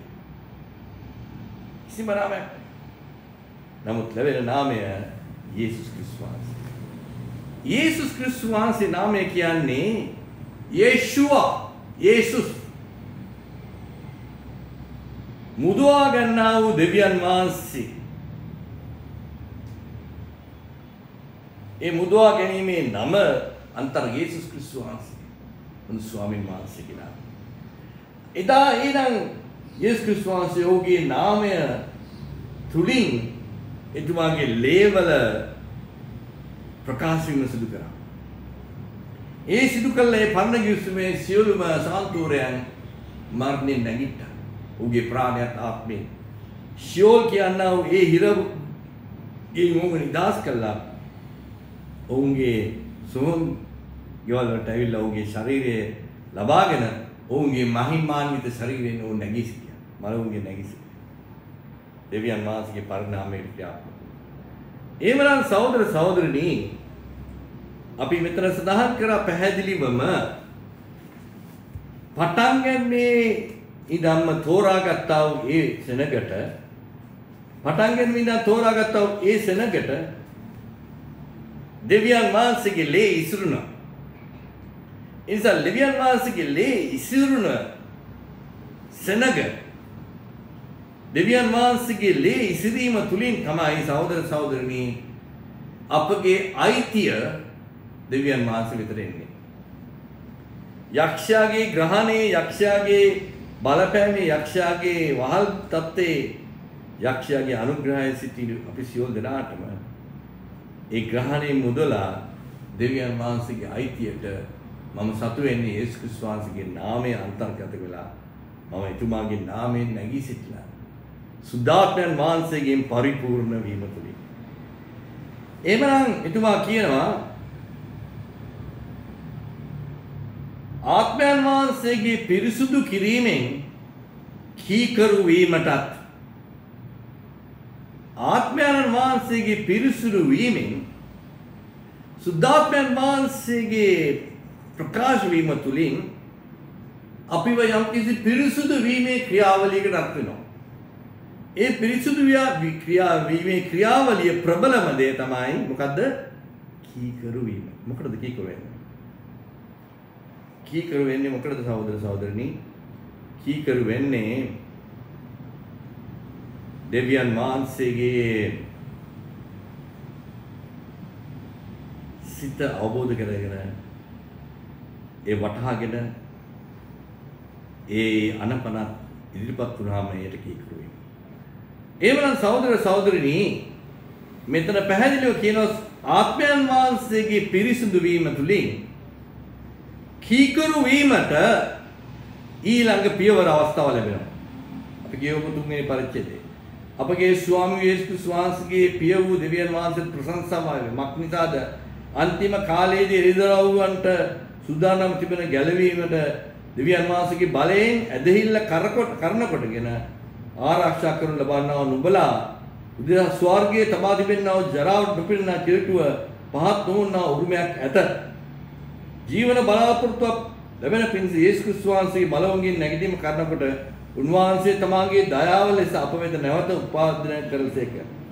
ඕනෑම විට උන්ලාගේ දැන් ස්වල්ප කලක් ඇති අනේකාර පරීක්ෂාවලින් නමුත් දා ප්‍රීති වන්නේය. එසේ ශෝකයටපත් වෙන්නේ නාස්තියන් යන්නා වූ ගින්නෙන් සෝදිසි කරන්නා වූ තරණට වඩා අගේ තිබෙන්නා වූ නුඹලාගේ ඇදහිල්ල පරීක්ෂා කිරීම යේසුස් වහන්සේගේ එළිදරව් වීමේ ප්‍රකාශ වීම මහිමත් ගෞරව කරමි. මොකද සහෝදර සහෝදරයනි මේකෙන් බලාපොරොත්තු වෙන්නේ යේසුස් වහන්සේගේ එළිදරව් වීමේදී ප්‍රශංසාවත් මහිමයත් ගෞරවයත් බාරපත් වීම. කවදාවත් වෙන්නේ යේසුස් වහන්සේගේ මනමාලිය දෙවියන් වහන්සේගේ ප්‍රශංසාවටත් දෙවියන් වහන්සේගේ මහිමයටත් ගෞරවයටපත් විය යුතුයි. දෙවියන් වහන්සේගේ ප්‍රශංසාවටත් මහිමයටත් ගෞරවයටපත් විය යුතුයි. ඒ දේ සිදු වෙන්නේ කොහොමද? සහෝදර සහෝදරි අපි ඉන්නවා මේ කාලේදී යේසුස් වහන්සේගේ මනමාලියගේ ප්‍රබල දෙයක් තියෙනවා.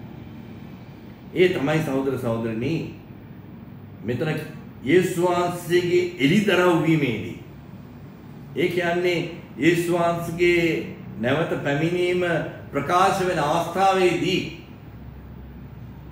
ස්වාංශිකේ ප්‍රකාශ වීම අපි ඒක බලාපොරොත්තු වෙමින් සිටින්නේ යේසුස් වහන්සේ අපි උදෙසා පැමිණීම ප්‍රකාශ වීම එළිදරව් වීමේ අවස්ථාව එළිදරව් වීම පැමිණීම දෙකක්. පළමුව එතුමා එළිදරව් වෙනවා. දෙවෙනුව එතුමා අපිව පැමිණලා අපිව ඔසවාගෙන යනවා. එහෙමනම් සහෝදර සහෝදරනි ඒ එළිදරව් වීමේදී අපිව දෙවියන් වහන්සේගේ ප්‍රශංසාවට පත්විය යුතුයි. ප්‍රශංසාවට පමණක් නෙමෙයි මහිමයටත් ගෞරවයටත් පත්විය යුතුයි. මහිමයටත් ගෞරවයටත්. සහෝදර සහෝදරි මතකද යේසුස් වහන්සේ ජෝර්දාන් නදියේ බෞද්ධමර ගිහිල්ලා නැගිටිනකොට මුළු විශ්වය විවෘත වුණා. සුද්ධාත්මයන් වහන්සේගෙන් සම්පූර්ණ පරිපූර්ණ. එවිට දෙවියන් වහන්සේගේ අනෙක මේ වාගේ පුත්‍රයා මා ඔහු තුල ක්‍රියාත්මක වෙනවා. මා ඔහු ගැන ඉතාමත් ප්‍රසන්නව සිටිනවා. ඒ වගේම තමයි සහෝදර සහෝදරිතුමා නැවත වාරයක් ගෝලයන් තුන් දෙනෙක් සමග ප්‍රේතුස් යෝහන් සහ ජේම්ස් කියනා වූ ඒ පුද්ගලයන් ගෝලයන් තුන් දෙනා සමග කන්දට ගියා. ඒ කන්දේදී එතුමා ඉදිරියේදී මෝසස් සහ එලිජා ප්‍රකාශ වුණා. එතුමාගේ වස්ත්‍රය ඉතාමත් අලංකාර දීප්තිමත් වුණා. ප්‍රේතුස් කිව්වා අපි මේ කුඩාරන් තුනක් හදමු කියලා. එවිට දෙවියන් වහන්සේගේ වචනය ඇවිල්ලා කිව්වා මේ මාගේ පුත්‍රයා මම ඉතාමත්ම ඔහු තුල ප්‍රසන්නව සිටිනවා. ඔහුගේ වචනය අසන්න. සහෝදර සහෝදරනි අපි යේසුස් වහන්සේගේ මනමාලි වෙන අපි දෙවියන් වහන්සේගේ ප්‍රශංසාවට ලක් විය යුතුයි. දෙවියන් වහන්සේගේ ප්‍රශංසාවට ලක් වෙන්නේ දිව්‍යමය මහිමෙන් අපි ප්‍රකාශ වෙන විට. අප ගෞරවයටපත් වෙන විට. ඒක වෙන්න සහෝදර සහෝදරනි මෙතන කියන පැහැදිලි වුණත් නුඹලාගේ ඇදහිල්ල පරීක්ෂා විට. ඒ පරීක්ෂා විට ක්‍රමය කියනවා එසේ වුවත් ගින්නෙන් සෝදිසි කරනව රණට වඩා අගය තිබෙන. දැන් අපි දක්නවා රත්තරන් ගින්දර දාලා රත්තරන් වල තියෙන අඩුපාඩුකම් අයින් කරනවා. ඒ පොඩි රත්තරන් වලට ආත් නැති ද්‍රව්‍යමය දේවල් මොකද රත්තරන් ගන්නකොට රත්තරන් වල හේතු තියෙන ලොකු ද්‍රව්‍ය. ඒක රත්තරන් වලට අයිති නෑ. රත්තරන් නෙමෙයි ඒවා. ඒ රත්තරන් වලට අදාළ නැති හැම ද්‍රව්‍යයක්ම ඉතාමත්ම ප්‍රබල ලෙස උණු කිරීමේදී ගින්දර දාලා හොඳට උණු කිරීමේදී රත්තරන් උණු වෙන්න අර රත්තරන් වල තියෙන රත්තරන් වලට අයිති නැති දේවල් එළියට යනවා විසිරනවා. එහෙමනම් සහෝදර සහෝදරයනි ඒ ආකාරයටත් ප්‍රබල ලෙස අපගේ ඇදහිල්ල පරීක්ෂා කරනවා. එහෙමනම් සහෝදර සහෝදරනි අපගේ ඇදහිල්ල කෙලෙසද පරීක්ෂා කරනවා. ඇදහිල්ල පරීක්ෂා කරනවා කියන්නේ සමහර වෙලාවට මේ නිකායන් වල කියන්නේ ඔවුන්ට ලෙඩක් තියෙනවා නම් ඒක ඇදහිල්ලේ පරීක්ෂාව. ඔවුන්ට ආර්ථික අපහසුකමක් තියෙනවා නම් ඇදහිල්ලේ පරීක්ෂාව. ඔවුන්ට රැකියාව නැති වෙලා ගියා නම් ඇදහිල්ලේ පරීක්ෂාව. ඔහුගේ භාර්යාව දාලා ගියා නම් ඇදහිල්ලේ පරීක්ෂාව. ස්වාම පුරුෂයා තවත් ස්ත්‍රියක් තමයි ගියා නම් ඇදහිල්ලේ පරීක්ෂාව. දරුවන් Taman සලකන්නේ නැත්නම් ඇදහිල්ලේ පරීක්ෂාව. ඒක නෙවෙයි. ඇදහිල්ලේ පරීක්ෂාව කියන්නේ මොකද සහෝදර සහෝදරනි? ඇදහිල්ලේ පරීක්ෂාව කියන්නේ දෙවියන් වහන්සේගේ මනස, දෙවියන් වහන්සේගේ සිතුවිල්ල, දෙවියන් වහන්සේගේ සැලැස්ම, දෙවියන් වහන්සේගේ කැමැත්ත, දෙවියන් වහන්සේගේ බලාපොරොත්තුව ඒ ආකාරයෙන්ම අවබෝධ කරගන්න. ඒ අවබෝධය අපිට ලැබෙන්නේ එළිදරව් වීම. දෙවියන් වහන්සේගේ මේ වචනය. සහෝදර සහෝදරනි, මේ වචනය තුල පරණ කිවිසම අලුත් කිවිසම කියනවා. නමුත් මේ නිකාය කට්ටිය කියන්න පුළුවන් මම බයිබල් කොලෙජ් එකට ගිහලා තිනවා. මම තියොලොජිකල් ස්කූලේ මම මේ බයිබලේ පිටුවක් කියවලා තියෙනවා. මම වචනයක් හොඳට දන්නවා. මට මතකයේ තියෙනවා. සහෝදර සහෝදරි මේ බයිබලයේ දේවල් කොච්චර දැනගත්තත් එළිදරව්වක් නැත්තම් සත්‍ය අවබෝධ කරගන්න. ඒ නිසානේ වුන් මේ බයිබල් කොලෙජ් වලට ගිය කට්ටිය තමයි තාම ඇපල් ගෙඩියක් ගැන කතා කරන්නේ. තාම මූලික පාපයේ ක්‍රියාත්මක වීම දන්නේ නැහැ. ඇයි ලේ වැගිරීමක් අවශ්‍ය වෙන්නේ කියන එක දන්නේ නැහැ. මොකද්ද එදා සර්පයාගේ බීජ ඊවගේ කුසේ ක්‍රියාත්මක වුණ විදිය දන්නේ නැහැ. කායින් අයිති කාටද කියන එක දන්නේ නැහැ. කායින් ආදම්ගේ බීජයක් නෙවන බව දන්නේ නැහැ. කායින්ගේ පරම්පරාවත් සෙත්ගේ පරම්පරාවත් එකමුතු මේ මොකද වුනේ කියන එක දන්නේ නැහැ. ඒකම දෙවියන් වහන්සේ සත්‍ය ඒකම දෙවියන් වහන්සේ තුන්දෙනෙක් හැටියට තුන් ආකාරයෙන් নমස්කාර කරන තත්යකට වැටලා තියෙනවා. ඒතරම දන්නේ. නමුත් බයිබලේ අරන් ඉන්නවා. බයිබලේ කොච්චර දැනගත් ආත්මෙ නැත්තම් ඉදරව නැහැ. ඉදරව නැහැ කියන්නේ සත්‍ය නැහැ. සත්‍ය නැහැ කියන්නේ සහෝදර සහෝදරියෝ අසත්‍ය මූලාවේ සම්බන්ධයේ ඍජුම ඉන්න කට්ටිය. එහෙමනම් සහෝදර සහෝදරිනි දෙවියන් වහන්සේගේ දිව්‍යමය එළිදරව්ව ලබා ගත යුතුයි. ඒ එළිදරව්ව ලැබෙන්නේ දෙවියන් වහන්සේගේ වචනය තුලින්. කොච්චර කට්ටියකෝ මම බයිබල් ස්කූල් එකට ගිහිල්ලා තියොලොජි ස්කූල් මේකක්ම දන්නවා කියලා මේ හැම පොතක්ම ආත්මෙ නැත්තම් එළිදරව් නැහැ. එළිදරව් නැත්තම් සත්‍ය නැහැ. සමහර කට්ටිය පෙන්තකොස්ත සහ කැරිස්මැටික් කට්ටිය කියන අපිට ආත්මය තියෙනවා. අපි අන්‍ය භාෂා වලින් කතා කරනවා. අපි සුව කරනවා. නමුත් ඔවුන්තුල වචනය නැහැ. වචනය ඇතිව ආත්මය නැතුව බිඳුවයි. ආත්මය ඇතිව වචනය නැතුව බිඳුවයි. වැඩක් නැහැ. එහෙමනම් සහෝදර සහෝදරි යේසුස් වහන්සේ කිව්වා මා මේ කතා කරන වචනය ආත්මයයි වචනය එකයි. The word that I speak, their spirit, their life. මා මේ කතා කරන වාක්‍යයත් ආත්මයත් ජීවනයයි. එහෙමනම් සහෝදර සහෝදරිනි ඇදහිල්ලට බලපාන ප්‍රබලම ක්‍රියාවලිය තමයි දෙවියන් වහන්සේගේ සිතුවිල්ල. දෙවියන් වහන්සේගේ සිතුවිල්ල තමයි මේක. දෙවියන් වහන්සේගේ කැමැත්ත, දෙවියන් වහන්සේගේ බලාපොරොත්තුව, දෙවියන් වහන්සේගේ සැලැස්ම. නමුත් මේ සැලැස්ම ඊශ්‍රායල් ජනතාවට එදා අවබෝධ කරගන්න බැරි වුණා. මෝසස් තුමා ඉන්න කාලේ හරි දේවල් කරා. මෝසස් තුමා මැරුණාට පස්සේ වුන් හැම දෙයක්ම කරේ වැරදි විදියට. හරි දේ වැරදි විදියට කරා. හරි දේ වැරදි වෙලාවට කරා. හරි දේ වැරදි ස්ථානයේදී කරා. ඔය නිකාය කට්ටිය වගේ තමයි. උන්ට ඉල්දරව් දුන්නේ නැහැ. යේසුස් ක්‍රිස්තුස් වහන්සේ උන් ඉදිරියට ආවා. අවබෝධ කරගත්තේ නැහැ. යේසුස් වහන්සේ කිව්වා නුඹලා කියෝපන්. මෝසස් විසින් ලිව්වා වූ නීති පොත් පහළ කියෝපන්. අනාගත වතුන්ගේ පොත් කියෝපන්. ගීතාවලිය කියෝපන්. ඒව මා ගැන සඳහන් කරන්න. මා ආවේ හැම දෙයක්ම ඉටු කරන්න. නමුත් ඕන්ට ඒක අවබෝධ කරගන්න. යේසුස් වහන්සේ ඔවුන්ගේ ඉදිරියේ හිටියා. ජීවනය සත්‍ය දෙවියන් වහන්සේගේ ප්‍රකාශ වීම ඒක දැක්කේ නැහැ. ආධුනික කාලෙත් ඒ වගේ තමයි. සත්‍ය දකින්න බෑ. සත්‍ය අවබෝධ කරගන්න බෑ. සත්‍ය තුල උන් නැහැ. උන්ට අල්ලගෙන ඉනවා යම් දෙයක්. ඒක తాවකාලික ද්‍රව්‍යමය දෙයක්. ඒ නිසා තමයි සහෝදර සහෝදරනි දෙවියන් වහන්සේගේ වචනය පරණ ගිවිසුම තුල අලුත් ගිවිසුම රිදරා වෙනවා. අලුත් ගිවිසුම තුල පරණ ගිවිසුම ප්‍රකාශ වෙනවා. ඒ හැම දෙයක්ම අන්තර්ගතයි.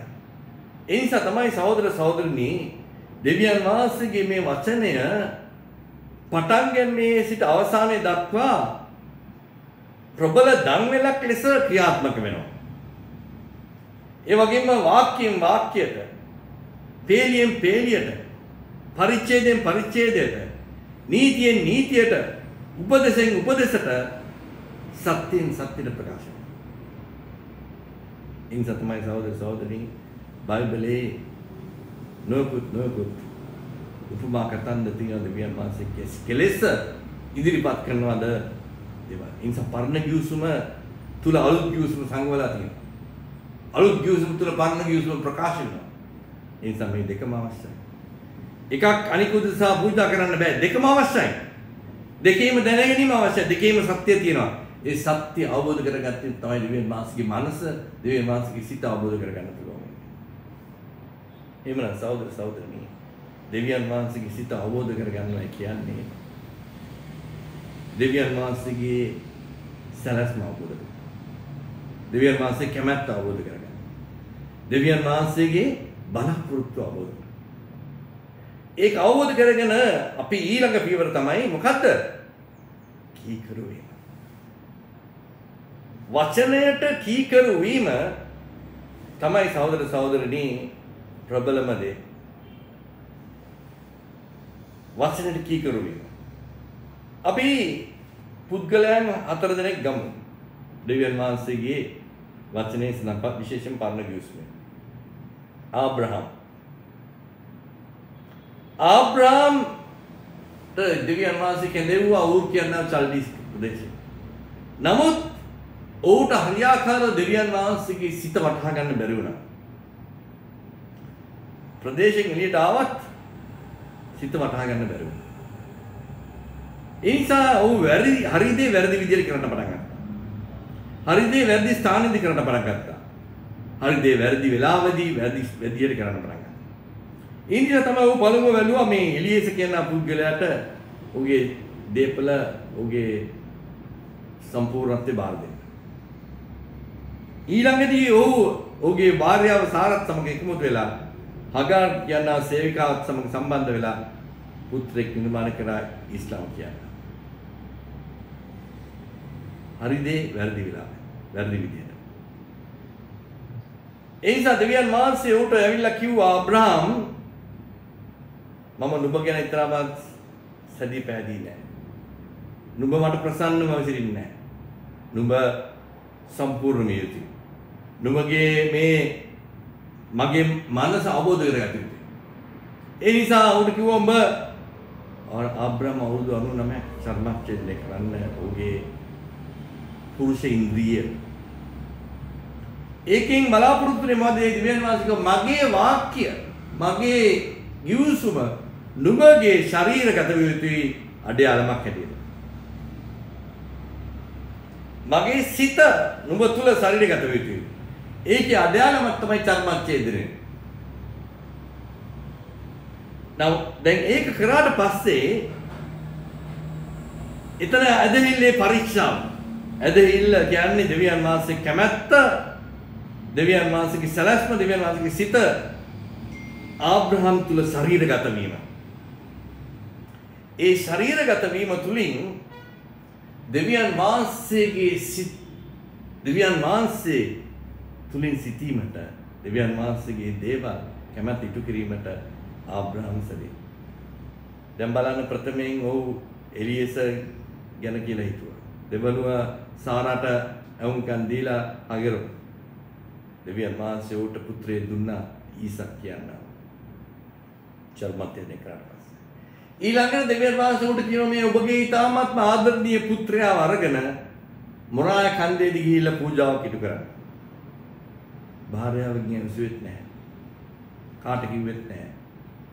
ඔව් පුත්‍රයාට අරගෙන මොරායා කන්දට ගිහිල්ලා පූජාව පිටු කරන සූදානම්. ඇදහිල්ලේ පරීක්ෂා. දෙවියන් වහන්සේගේ කැමැත්ත, දෙවියන් වහන්සේගේ සිත අවබෝධ කරගෙන දෙවියන් වහන්සේගේ සලස්ම කැමැත්ත බලාපොරොත්තුව ඉටු කිරීමට කොතෙක් දුරට සැදී පැහැදී සිටිනවා කියන පරීක්ෂාව එදා ආබ්‍රහාම වෙත ලැබුණා. ඒ වගේම සහෝදර සහෝදරනි මෝසස් දෙවියන් වහන්සේ උට අවස්ථාව දුන්නා සයිනායි කන්දර දෙපාරක් ඇවිල්ලා දෙවියන් වහන්සේගේ අභිමුඛයේ දෙවියන් වහන්සේගේ වචනේ ලබා ගන්න. මෝසස් දෙවෙනි වතාවට පල්ලෙහාට එනකොට ඌගේ මූණ බලන්න බෑ. දර්ශනීයයි, ප්‍රබලයි, අලංකාරයි, දීප්තිමත්. උඩ දාන්න උනා යම් කිසි මේවක් වේල් එකක්. ඌ කිව්වා ඊසාල් ජන්දාට මිනිස්සු ජීවත් වෙන්නේ රොටි වලින් පමණක් නෙමෙයි දෙවියන් වහන්සේගේ මුඛයෙන් පිටවන හැම වචනයකින්. මෝසස් තුළ දෙවියන් වහන්සේගේ වචනේ අන්තර්ගත වුණා. මොහොත සහෝදර සහෝදරනි දෙවියන් වහන්සේ මෝසස්ට කිව්වා ඊසාල් ජනතාව උන් පිපාසෙන් කෑ ගහලා අපිට වතුර දියන් කියලා කියන අවස්ථාවේ දෙවියන් වහන්සේ ගිහිල්ලා අර තින් පර්වතය ඒ පර්වතයට කතා කරලා කියන්න කතා කරා. පර්වතයට කතා කළා එවිට පර්වතයෙන් වතුරේ. නමුත් මෝසස් ඊසාල් ජනතාව ගැන ඉතාමත්ම කේන්තියෙන් හිටියේ. කේන්තියෙන් හිටිය නිසා ඒ කේන්තිය ඔහු ශරීරගත කරගත්ත නිසා ඔහු පර්වතයට කතා කරනකොට ප්‍රථමේ වෙනුවට අර ඔවුන්ගේ සැරටින් 3 පාරක් ගෙවුවා. ඒතර සැරටින් ගෙවුවට පස්සේ ප්‍රවෘත්තිය වතුර ආවා. නමුත් දෙවියන් වහන්සේ මෝසස්ට කිව්වා මෝසස් නුඹත් මමත් ඉතාමත් කිට්ටු. මම නුඹට මූණ කතා කරනවා. නමුත් නුඹ මේ කරපු දෙයින් ඊශ්‍රායල් ජනතාව ඉදිරියේදී මට අවශ්‍ය නැහැ ඔබ මැජිෂියන් කෙනෙක් කරන්න. මැජික් පොල්ලක් තියෙනවනේ. මැජික් පොල් අද මේ පෙන්තකොස්ත වරු කැරිස්මැටික් වරු කරන්නේ මැජික් පොල්ලක් කරන් සුව වීම හාස්කම් මේක තමයි. දෙවියන් වහන්සේ බලාපොරොත්තු වෙන්නේ අපිව මැජික් කාර්යයක් කරන්න. දෙවියන් වහන්සේ බලාපොරොත්තු අපගේ අවශ්‍යතාවය අනුව දෙවියන් වහන්සේ කැමැත්ත ඉදරව් වීමේ සලස්වල ඉදරව් වීමේදී දෙවියන් වහන්සේගේ වචනය තුලින් හැම දෙයක්ම ඉටු කිරීම. දෙවියන් වහන්සේ මෝසස් කිව්වා පර්වතයට කතා කරන්න. මෝසස් පර්වතයට ගියා. එවන් ඉතාමත් ප්‍රබලත්වයේ සිටි මෝසස්ට දෙවියන් වහන්සේගේ විනිශ්චය ලැබුණා. ඔබ පොරොන්දු දෙන්නේ. සහෝදර සහෝදරනේ මාර්ගය අධ්‍යක්ෂ දෙනෙක් ඉන්නවා. දෙන්නෙක් ඉන්නවා. ඊනෝ සහ ඉලයිෂා. තුන් වෙන්න තිබ්බා මෝසස්. නමුත් ඔව් අවුරුදු 120ම ජීවත් වෙලා කිසිම දුබලතාවයක් තිබෙන්නේ නැහැ. නමුත් බයිබලයේ කියන දෙවියන් වහන්සේ තමයි ඌව භූමි දානය කරේ. අද වෙනකන් කාට හොයාගන්න බෑ මෝසස් කොහෙද භූමි දානය කරේ? මෝසස්ගේ යටකට කොහෙද තියෙන්නේ? ඒ ක්‍රියාවලියට දායක වුණේ අර දා දෙවියන් වහන්සේගේ වචනේ පරීක්ෂාව ඒ උච්චතම අවස්ථාවේදී මෝසස් ඒ පරීක්ෂාවේදී පොඩි අඩුපාඩුවක්. ඒ නිසා දෙවියන් වහන්සේගේ වචනේදී පරීක්ෂාවේදී පොඩි අඩුපාඩුවක්වත් වෙන්න සිදු වෙන්න බෑ. ඊළඟට අපි දකිනවා සහෝදර සහෝදරනි සවුල් කියන්නේ සහෝදර සහෝදරනි ඊශ්‍රායල් පළමු රජතුමා. අපි කියමු පළමු සැමුවෙල් පොතේ 15 වෙනි පරිච්ඡේදයේ 22. සැමුවෙල්ද ස්වාමීන් වහන්සේගේ හඬට කීකරුවෙන් පමණ දවන පූජාවලටත් යාග පූජා ස්වාමීන් වහන්සේ ප්‍රසන්නවන්සේ. පූජාවට වඩා කීකර වීමටත් බැටළුවන්ගේ තරට වඩා ඇවුම්කන් දීමත් හොඳය. සහෝදර සහෝදරනි ඉදා සාවුල්ට දෙවියන් වහන්සේ කිව්වා දෙවියන් පැහැදිලිවම උඹට මම ජයග්‍රහණය දෙනවා ඒ සෙනඟ සම්පූර්ණයෙන් විනාශ කරන්න. ඒ සෙනඟට අයිති කිසිම වස්තුවක් ගේන්න එපා. හරක් බාන එළුවන් බැටළුවන් කිසි දෙයක් ගේන්න එපා මේ ප්‍රදේශෙට. ඒ සම්පූර්ණයෙන් විනාශ කරන්න. ඒකට හේතු මම වෙනදාස් කියන්නේ. සම්පූර්ණ විනාශ කරන්න කියලා සාවුල්ට කිව්වේ. නමුත් සාවුල් කරේ. සාවුල් ඒ රටේ රජතුමාවයි හොඳම බැටළුවන් හොඳම ගවයන් ටිකක් අරන් ආවා විනාශ කරන්න. එතකොට සැමුවෙල් තුමා ඇවිල්ලා බලනකොට සද්ද ඇහෙනවා. බැටළුවන්ගේ හරක්ගේ. මොකද සැමුවෙල් තුමා කිව්වේ? මොනවාද මේ උඹ කරලා තියෙන්නේ? දෙවියන් වහන්සේගේ වචනයට උඹ විරුද්ධ වෙලා තියෙනවා. දෙවියන් වහන්සේගේ හඬට විරුද්ධව ගිහිල්ලා උඹට ඕන දේවල් කරගෙන තියෙනවා. එවනම් සහෝදර සහෝදරනි සමුතුමා කියනවා මෙතනදී ස්වාමින් වහන්සේගේ හඬට කීකරුවෙන් පමණයි දවන පූජාවලට ත්‍යාග පූජාව ස්වාමීන් වහන්සේ ප්‍රසන්නව නැති. මොකද සෞල් කියන මම පූජාව කිටු කිරීමට හොඳම හරක් දෙන්නේ හරක් කටේ පූජා දෙවියන් වහන්සේ. පූජාවට වඩා කීකරු වීම බැටළුවන්ගේ තෙලට වඩා ඇහුම්කන් දීම.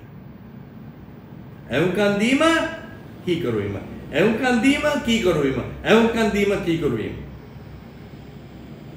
එමනම් සහෝදර සහෝදරනි ඇදහිල්ල කියන්නේ දෙවියන් වහන්සේගේ සිත අවබෝධ කර ගැනීමදී වචනේ ඇහුම්කන් දීම අවබෝධ කර ගැනීම සහ ඒට කීකරු වීම. එදා සහෝදර සහෝදරයන් තුන්වෙනි හතරවෙනි කෙනා තමයි දාවිත්. දාවිත් රජතුමා දෙවියන් වහන්සේට සමාන දෙවියන් වහන්සේගේ හදවත වගේ හදවතක් තියෙන පුද්ගලෙක් කියලා කිව්වා. නමුත් සහෝදර සහෝදරනි දෙවියන් වහන්සේ බලාපොරොත්තු වෙන දාවිත්ට තිබේ යුද්ධයට යන්න. ඉස්රායල් ජනතාව යුද්ධේ අන්‍ය ජාතීන් විනාශ කරන යුද්ධ කරමින් සිටින අවස්ථාවේදී රජතුමා තමයි ඉස්පරබල යන්නේ. නමුත් දාවිත්තුමා සඳුළු තලයේ ගමන් කරන එකට යන්නේ නැතුව.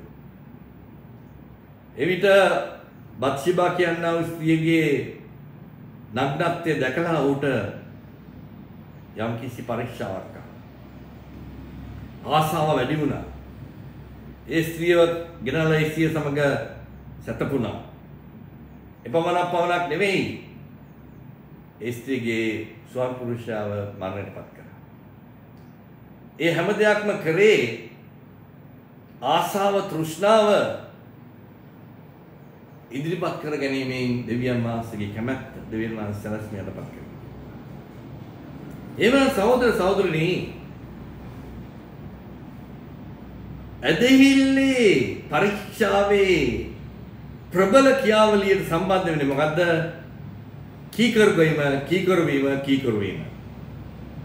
ඒ කීකරු වීමට නම් දෙවියන් වහන්සේගේ වචනයට ඇහුම්කන් දිය යුතුයි.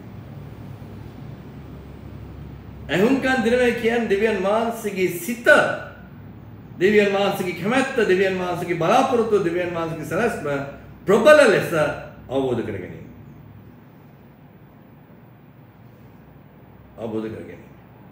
ඒ අවබෝධ කර ගැනීමෙන් තමයි සහෝදර සහෝදරනි දෙවියන් වහන්සේගේ ඇදහිල්ලේ පරීක්ෂාවේ ප්‍රබලත්වයක් යනවා.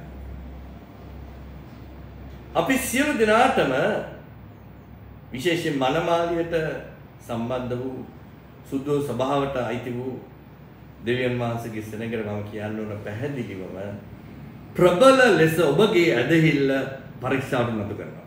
ප්‍රබල ලෙස.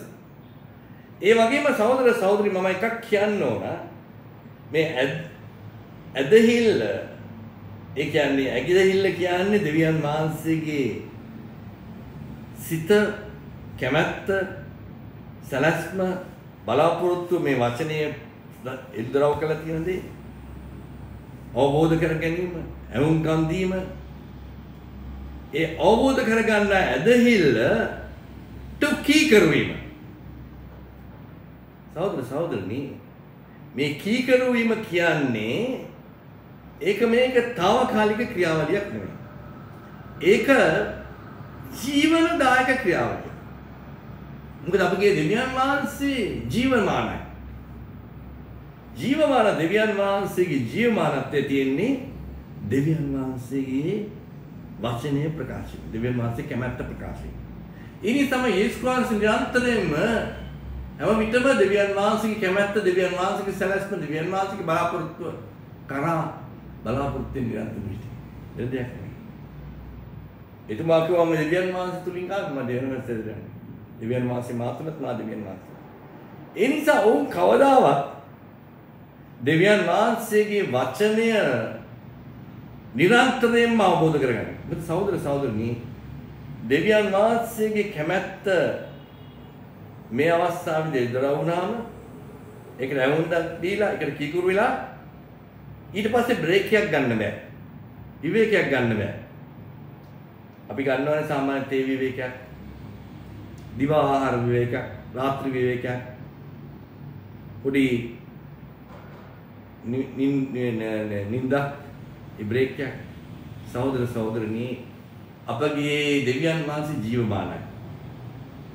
ඒ ජීවමාන දෙවියන් වහන්සේගේ ප්‍රබලත්වය තමයි දෙවියන් වහන්සේ නිරන්තරයෙන්ම එළිදරව් වීම. එමනම් දෙවියන් වහන්සේගේ වචනය අපිට ඉදිරිපත් කිරීම, අවබෝධ කර දීම. මොකද දෙවියන් වහන්සේගේ වචනය දෙවියන් වහන්සේ ජීවමානයි, දෙවියන් වහන්සේගේ වචනය ජීවමානයි. ඒ නිසා අපි දෙවියන් වහන්සේගේ වචනේ යම් ඉදිරිපත් කිරීමට කීකරු වෙනවා කියන්නේ ඒක අවසානය නෙවෙයි. ඒක අවසානය නෙවෙයි. ඒක පටන් ගන්නවත් නෙවෙයි. ඒක පැවැත්ම. ඒ නිසා ඒ පැවැත්ම නිරන්තරයෙන්ම ක්‍රියාත්මක වෙනවා අපගේ සම්පූර්ණත්වය කරා යනකම්. අපගේ මේ ශරීරය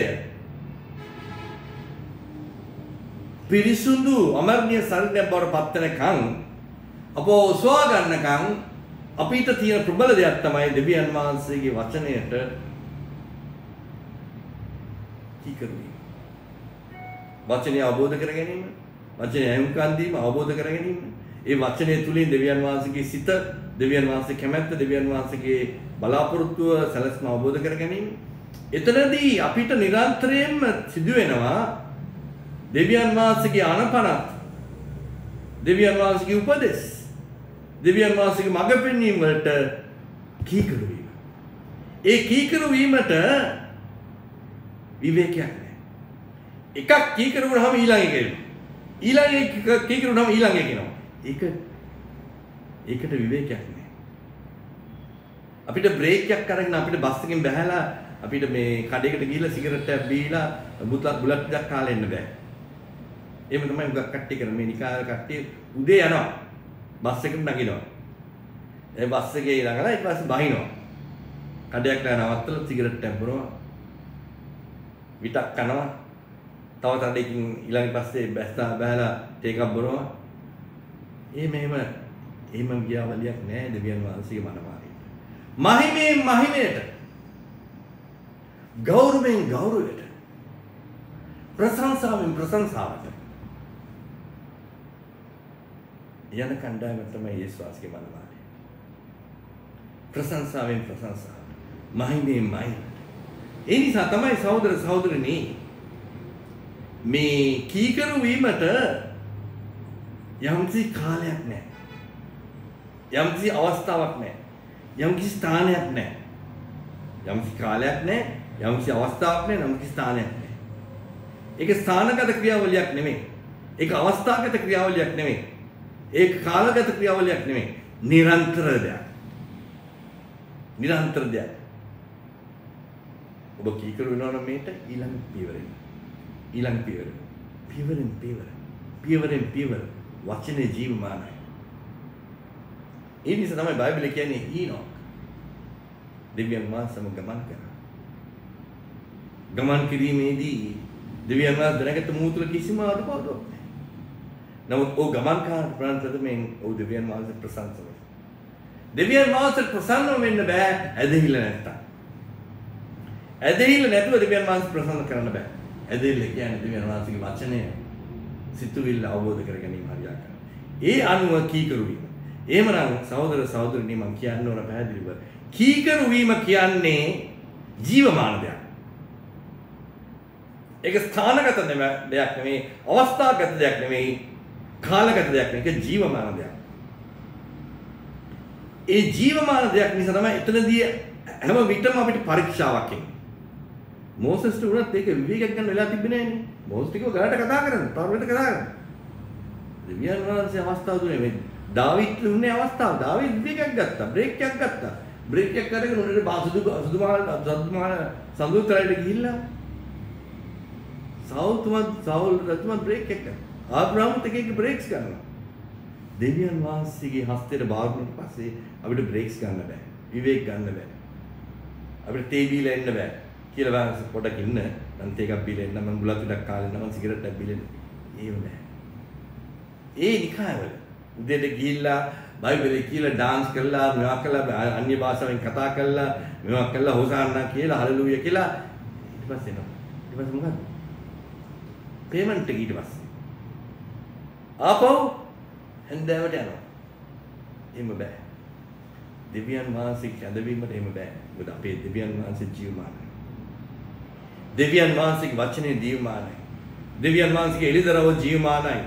දෙවියන් වහන්සේගේ බලාපොරොත්තු ජීවමානයි. දෙවියන් වහන්සේගේ සැලැස්ම ජීවමානයි. එම්නම් සහෝදර සහෝදරනි අපිට පැහැදිලිව කියනවා ෆිලිප්පි පොතේ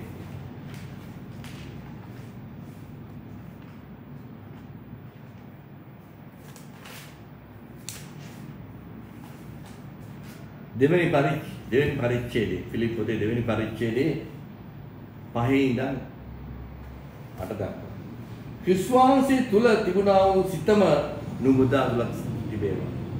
උන්වහන්සේ දෙවියන් වහන්සේගේ රූපාකාර ධර්මසේක. දෙවියන් වහන්සේ සමානව සිටීමට තමන් වහන්සේ අල්ලාහගෙන සිටිය යුතුයි වස්තුවක් නොසිතා. ඒ ඉවත් කර දාසගේ ස්වරූපයගෙන මිනිස්යගේ සමානත්වයට පැමිණෙසේක. මනුෂ්‍යාකරණ සිටිය කලත් මරණය එසේම කුරුසියේ මරණය දක්වා කීකරු වූ. බැරි දෙවියන් වහන්සේ උසස් කොට සියලු නාම වලට වඩා උසස් කොට. මොකක්ද? මරණය කුරුසියේ මරණය දක්වා කීකරු. සහෝදර සහෝදරනි ක්‍රිස්තුවන්සේගේ උපත ජෝර්දාන් නදියේදී බොස්ම ලැබුණාට පස්සේ කිසිම විවේකයක් නැහැ. කිසිම විවේකයක් නැහැ. සුද්ධාත්මයන් වහන්සේ පරිපූර්ණ වුණා. එතෙන් පටන් කුරුසියේ මරණය දක්වා නිරන්තර කීකරු වීම. කිසිම බ්‍රේක් එකක් නැහැ. කිසිම විවේකයක් නැහැ. ඒ නිසා තමයි යම් අවස්ථාවකදී යම් කෙනෙක් කියන මම ඔබව අනුගමනය කරන්න එනවා. බත් සමගෙනවා. උඩ කියනවා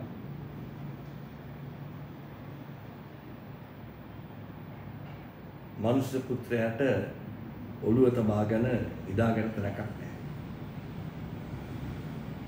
නරින්ට හිල් ගුහා තියෙනවා. කුරුල්ලන්ට කුඩු තියෙනවා. නමුත් මනුෂ්‍ය පුත්‍රයාට විවේක තියන්නේ නැහැ. ඒ කිව්වේ බලාස් කරේ. නිරන්තරයෙන්ම දෙවියන් වහන්සේගේ කැමැත්ත ඉටු කරමින් සිටියා. කුරුසියේ මරණය දක්වා. එහෙමනම් සහෝදර සහෝදරනි යේසුස් වහන්සේට එවැනි පරීක්ෂාවක් නිරන්තරයෙන්ම ලැබුණා. අමාරු දෙයක් වුණා. ගෙත්සමනේ කන්තික පුළුවන් නම් මේක අයින් කරන්න මොකද මගේ කැමැත්ත නෙමෙයි ඔබගේ. සහෝදර සහෝදරනි ක්‍රිස්තුස් වහන්සේ තමයි අපේ තියෙන ප්‍රබලම අඩයාලම. අපේ මොඩල් එක. එතුමා තමයි සම්පූර්ණත්වයේ කරා ගිය දෙවියන් වහන්සේ කැමැත්ත ඉටු කිරීමේ. දෙවියන් වහන්සේ සලස්ම ඉටු කිරීමේ. ඒ නිසා සහෝදර සහෝදරනි මරණය එසේ කුරුසියේ මරණය දක්වා කීකරු. කීකරු වීමට කාලයක්, ස්ථානයක්, අවස්ථාවක් නැහැ. ඒක ජීවමාන දෙයක්. තප්පරෙන් තප්පරයට මිනිත්තුවෙන් මිනිත්තුවට පැයෙන් පැයට දවසෙන් දවසට සිදුවෙන දෙයක්. උදේට එකක් කළා රැට අර තියෙන චිත්‍රපටයක් රෑ ඩැනියල් දවල් මිගෙල්. උදේට සාන්තුරෙක් රැට යක්ෂයෙක්. උදේට දෙවියන් වහන්සේගේ මේසෙන් කරනවා රැට යක්ෂයාගේ මේසෙන් කරනවා. ඒ මොකක්ද ඒ? ඒව දෙයක් දෙවියන් වහන්සේගේ මනමාලිය තුල. දෙවියන් වහන්සේගේ මනමාලිය නිරන්තරයෙන්ම පරීක්ෂාව. පරීක්ෂාව කියන්නේ ඇදහිල්ලේ පරීක්ෂාව කියන්නේ මේ එක මොහොතක සිදු වෙන දෙයක් නෙවෙයි. ඒක මම කියුවේ. ඇදහිල්ලේ පරීක්ෂාව කියන්නේ දැන් පරීක්ෂා කළා ඊට පස්සේ හරි. ඒවා පාස්. එහෙම වෙන්නේ නැහැ. පළවෙනි පන්තිේවා පාස්, දෙවෙනි පන්තිේවා ඊළඟ. එහෙම වෙන්නේ නැහැ. එක පරීක්ෂාවකින් ඒවා පාස් වෙන්නේ නැහැ. ඇදහිල්ලේ පරීක්ෂාව කියන්නේ නිරන්තර පරීක්ෂාව. ඒක ජීවමාන පරීක්ෂාවක්. මොකද මනමාලිය ජීවමාන විය යුතුයි. මොකද මනමාලය විශ්වාසයේ ජීවමානයි. දෙවියන් වහන්සේ ජීවමාන, දෙවියන් වහන්සේගේ වචනේ ජීවමානයි. දෙවියන් වහන්සේගේ ආත්මේ ක්‍රියාත්මක නිරන්තරයෙන්. ඒ නිසා තමයි සහෝදර සහෝදරනි හීබ්‍රු පොතේ 10 වෙනි පරිච්ඡේදයේ හීබ්රු පොතේ 10 වෙනි පරිච්ඡේදයේ මෙසේ සඳහන් 10 වෙනි පරිච්ඡේදයේ 16 ඉඳන් 17 දක්වා.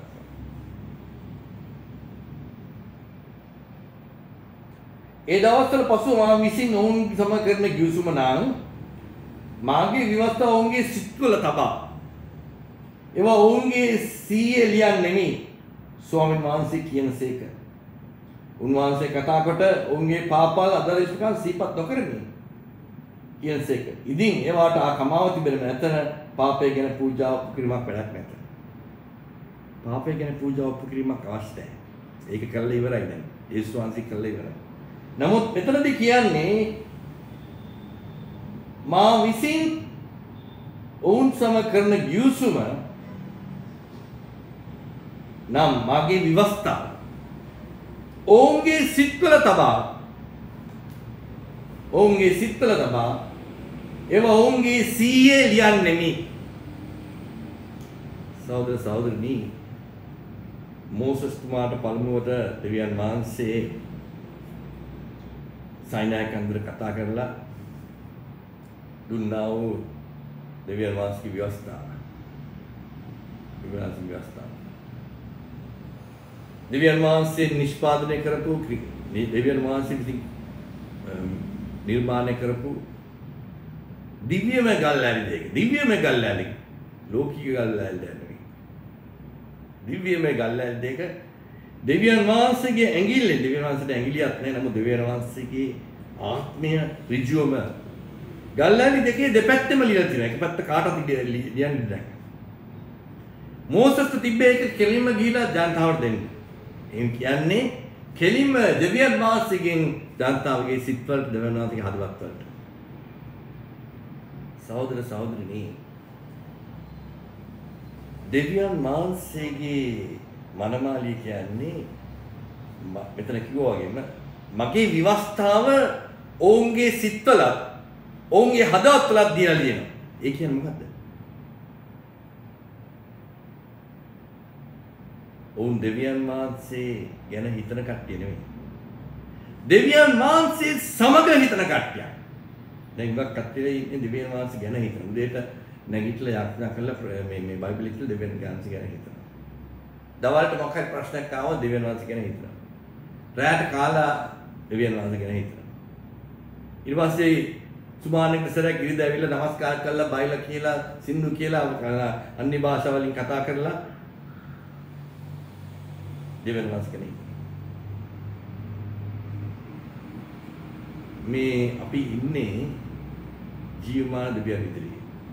එතුමා පැයකට වරක් දෙවියන් වහන්සේවත්, සතියකට වරක් දෙවියන් වහන්සේවත්, මාසෙකට වරක් දෙවියන් වහන්සේකවත්, අවුරුද්දකට වරක් දෙවියන් වහන්සේ කෙනෙක් නෙවෙයි.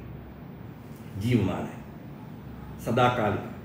සර්වබලධාරී, සර්වව්‍යාප්තයි, සර්වඥානවන්තයි. එවනම් ඒ දෙවියන්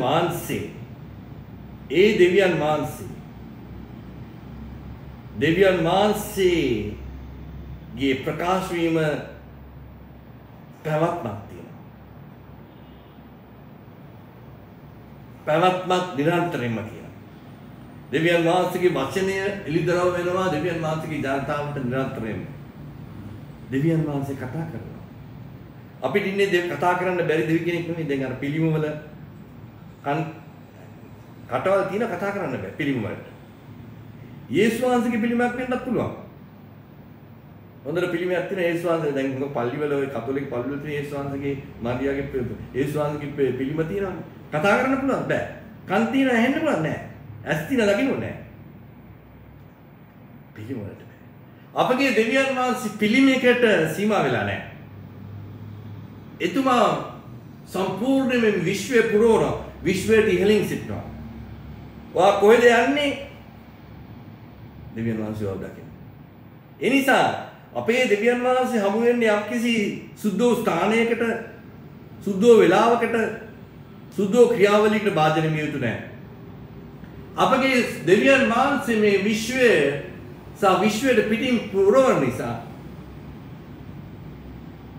දෙවියන් වහන්සේ කොතනද ඉන්නේ? දෙවියන් වහන්සේ විශ්වගතයි. ඔබ කොහෙද යන්නේ? එතන දෙවියන් වහන්සේ. එබ්‍රහම් සහෝදර සහෝදරනි, දෙවියන් වහන්සේගේ මනමාලිය කියන්නේ දෙවියන් වහන්සේ ගැන සිතන සෙනගක් නෙවෙයි. උදේට සිතනවා. බයිබලයේ කියනවා යාඥා කළ දෙවියන් වහන්සේ ගැන මෙනෙහි කරනවා. දවල්ට සිතනවා යාඥා කරනවා මෙනෙහි කරනවා. ඒකයි මම කිව්වේ අපගේ දෙවියන් වහන්සේ ඇවිල්ලා දිනපතා දෙවි කෙනෙක් නෙවෙයි. සතිපතා දෙවි කෙනෙක් නෙවෙයි. මාසපතා දෙවි කෙනෙක් නෙවෙයි. අවුරුදුපතා දෙවි කෙනෙක්. I am ස්වාමීන් වහන්සේ. නිරන්තරයි. පැවැත්මක් තමයි තියෙන්නේ. එහෙමනම් යේසුස් වහන්සේගේ මනමාලිය කියන්නේ දෙවියන් වහන්සේ ගැන හිතන සෙනගක් නෙවෙයි. දෙවියන් වහන්සේ සමග සිතන කෙසෙනගක්. ඒක වෙනසක් තියෙනවා. දෙවියන් වහන්සේ සමග සිතන සෙනගක්. දෙවියන් වහන්සේ සමග සිතන සෙනගක්. ඒක තමයි යේසුස් වහන්සේ කිව්වේ. පියාණන් වහන්සේ මා තුල, මම පියාණන් වහන්සේ තුල. මා ඔබ මා. මා එන්නේ පියාණන් වහන්සේ තුලින්. මා යන්නේ පියාණන් වහන්සේ. මගේ වචනේ ඔබ තුල නැ ඔබේ වචන ඔබ මා තුල සිටිනවා නම් මගේ වචනේ ඔබ තුල තියෙනවා. යේසුස් වහන්සේ. ඔබ මා තුල සිටිනවා නම් මගේ වචනේ ඔබ තුල සිටිනවා. ඔබ මගේ වචනේ අනුභව කරන්න. මගේ මාංශය අනුභව කරන්න. මගේ ලේ බොන්න. නිරන්තර දෙයක්. ඒක తాවකාලික දෙයක් නෙවෙයි. නිරන්තර ජීවමාන දෙයක්. එමනම් සහෝදර සහෝදරනි, ඇදහිල්ල කියන්නේ ජීවමාන ක්‍රියාවලියක්. ඇදහිල්ල කියන්නේ ජීවමාන ක්‍රියාවලියක්. එමනම් ඇදහිල්ලේ පරීක්ෂාව ජීවමාන ක්‍රියාවලියක්. ඒ ඇදහිල්ල පරීක්ෂාවේදී දෙවියන් වහන්සේගේ සිත, දෙවියන් වහන්සේගේ කැමැත්ත, දෙවියන් වහන්සේගේ බලාපොරොත්තුව කොතෙක් දුරට අපතුල තියෙනවා. මේ තමයි සහෝදර සහෝදරනි, එදා ෆිලිප් පොතේ කිව්වේ ක්‍රිස්තුස් වහන්සේ තුල තිබුණා වූ සිතම ක්‍රිස්තුස් වහන්සේ තුල තිබුණා. ක්‍රිස්තුස් වහන්සේ තුල තිබෙන කායි සිත දෙවියන්. ක්‍රිස්තුස් වහන්සේ තුල තිබෙන සිතම උඹලට. ඒ සිතින් තමයි ක්‍රිස්තුස් වහන්සේ කුරුසිය දක්වා කීකරුනේ. කුරුසිය දක්වා කීකරුනේ. එමනම් සහෝදර සහෝදරනි, යේසුස් වහන්සේගේ මනමාලිගේ ඇදහිල්ල ජීවමානයි. මක්නිසාද? දෙවියන් වහන්සේ ජීවමානයි. දෙවියන් වහන්සේගේ වචනය ජීවමානයි. දෙවියන් වහන්සේගේ ආත්මය ජීවමානයි. ඒ ජීවමාන වචනය ආත්මයත් රිද්දරව් වීමේදී දෙවියන් වහන්සේගේ කැමැත්ත, දෙවියන් වහන්සේගේ සැලැස්ම, දෙවියන් වහන්සේගේ බලාපොරොත්තුව අපිට ප්‍රකාශ වෙනවා. ඒ ප්‍රකාශ වීම සිදු වෙන්නේ පියවරෙන් පියවර, වාක්‍යයෙන් වාක්‍යය, පේලියෙන් පේලිය හැම විටම. ඒක සදාකාලික දෙයක්. පැවැත්මක් තියෙන දෙයක්. ඒක අතීතගත දෙයක් නෙමෙයි. ඒක පැවැත්මක් තියෙන දෙයක්. එහෙමනම් දෙවියන් වහන්සේගේ වචනේ, දෙවියන් වහන්සේගේ ඇදහිල්ල ජීවමාන නම් දෙවියන් වහන්සේගේ ඒ ඇදහිල්ල ක්‍රියාත්මක කිරීමට බලපාන කීකර වීමත් ජීවමාන දෙයක්. ඒ කීකරු වීම සිදු වෙන්නේ මම දැන් දෙවියන් වහන්සේ ගැන සිතන්නේ. මම දෙවියන් වහන්සේ සමග සිතනවා. ඒ සංස්කෘතිය වගේ පියාණන් මාතුල මහත්පියාණන් දෙවියන් වහන්සේ ගැන සිතන නිසා. ඒ සිතම මාතුල දෙවියන් වහන්සේ සමග සිතනවා. දෙවියන් වහන්සේ සමග සිටීමේදී තමයි සහෝදර සහෝදරනි අපගේ මේ මාංශයට අපගේ මේ මාංශයට නොයෙකුත් අභියෝග ප්‍රශ්න පරීක්ෂා සිදු වෙන්නේ. යන්නේ පරීක්ෂා අභියෝග ජයග්‍රහණය කරන තමයි දෙවියන් වහන්සේගේ වචනය අප තුළ අන්තර්ගත කරන්නේ. අප දෙවියන් වහන්සේගේ ගෘහයක් බවට පත් වෙනවා. දෙවියන් වහන්සේගේ ශරීරය අපගේ ශරීරය දෙවියන් වහන්සේගේ ආත්මික ක්‍රියාවලියක් බවට පත් වෙනවා. එමනම් සහෝදර සහෝදරනි ඔබගේ ඇදහිල්ල ජීවමාන වේ. මක්නිසාද දෙවියන් වහන්සේ ජීවමානයි. දෙවියන් වහන්සේගේ වචනේ ජීවමානයි. දෙවියන් වහන්සේගේ ආත්මේ ජීවමානයි. එහෙමනම් යේසුස් වහන්සේ කිව්වා මාගේ මාංශය අනුභව කරන්න මාගේ රුධිරය බොන්න. ඒකට සතියකට වරක් නෙමෙයි මාසයකට වරක් නෙමෙයි නිරන්තරයෙන් සුද්ධ වූ සම්බන්ධය Holy Communion සුද්ධ වූ අන්තර්ගත වීම නිරන්තර. සහෝදර සහෝදරනි යේසුස් වහන්සේගේ මනමාලියට යේසුස් වහන්සේගේ සුද්ධ ස්වභාව තුළින් ප්‍රබලම ගුණාංගය තමයි සුද්ධ වූ මනමාලියට ඒ ස්වභාව තුළට ඉන ප්‍රබලම ගුණාංගය තමයි ජීවමාන ඇදහිල්ල. ජීවමාන ඇදහිල්ල කියන්නේ සහෝදර සහෝදරනි ඕ නිරන්තරයෙන්ම දෙවියන් වහන්සේගේ කැමැත්තට සැලැස්මට බලාපොරොත්තුට මඟ පෙන්වීමට නිරන්තරයෙන්ම 100%ක්ම කීකරු වී දායක වී යටත් වී සිටින තැනැත්තෙක් සාතරැත්ති. අන්න ඒ තැනැත්තිය තමයි දෙවියන් වහන්සේ කියන්නේ මේ මාගේ පුත්‍රය මේ මාගේ දියණිය මා ඔහු තුළ ප්‍රසන්නව සිටිනවා. මොකද මගේ කැමැත්ත ඔහු තුළ තියෙනවා. මගේ සැලැස්ම ඔහු තුළ තියෙනවා. මගේ බලාපොරොත්තු ඔහු තියෙනවා. ඔහු මට ප්‍රසන්න වෙනවා. ඔහු ප්‍රසන්නයි. ප්‍රශංසාත්මකයි. මහිමාන්විතයි. ගෞරවාන්විතයි. දෙවියන් වහන්සේගේ මනමාලිය. ජීවමාන ඇදහිල්ලෙන් ගමන් කරන්නා වූ සෙනඟක්. ඒ ජීවමාන ඇදහිල්ල නිසා අපි ජයග්‍රහණයෙන් ජයග්‍රහණයට මහිමයෙන් මහිමයට ප්‍රශංසාවෙන් ප්‍රශංසාවට ගෞරවයෙන් ගෞරවයට දෙවියන් වහන්සේගේ ඒ අභිෂේකය ලැබුවා වූ සෙනඟක් බවට පත් වෙලා දෙවියන් වහන්සේගේ ඔසවා ගැනීමට නතු වීමට සැදී පැහැදිලි සෙනඟක් බවට පත් අපි යාඥා අපගේ ආදරණීය පියාණන් වහන්සේ වහන්සේගේ කරුණාව සුඛවන්ත වෙනවා. වහන්සේ දුන්නා මේ වචනය අපි ඉන්නා මේ කාලයේ ස්වාමී අපගේ මේ ඇදහිල්ල පරීක්ෂාවට ලක් වෙනවා. ඒ ඇදහිල්ල විශ්වාසයක් නෙමෙයි. මේක ජීවමාන ඇදහිල්ල. ජීවමාන දෙවියන් වහන්සේගේ වචනය කැමැත්ත සිතුවිල්ල බලාපොරොත්තු හොද බෝධ කර ගැනීම ජීවමාන ඇදහිල්ල. ඒ පරීක්ෂාවට අපිව ලක් කරන ඔබතුමා පරීක්ෂාවට ලක් කළා අපි වහන්සේගේ ඒ බලාපොරොත්තුන මහිමයට ප්‍රශංසාවට ගෞරවයට භක්තියේදී වහන්සේ අපි ඔසවා ගැනීම සැලැස්මට ඉදිරිපත් කිරීමට ප්‍රබල ලෙස සැදී පැහැදිලි සිටිනවා. ඒ ගැන අපි වහන්සේ ස්තුතිවන්ත වෙනවා. සියලු දෙනා වහන්සේ බාර වෙන්නේ යේසුස් ක්‍රිස්තුස් වහන්සේ කෙනෙක්. සියලු දෙනා දෙවියන් වහන්සේගේ අනගි ආශිර්වාද ප්‍රාර්ථනා කරනවා.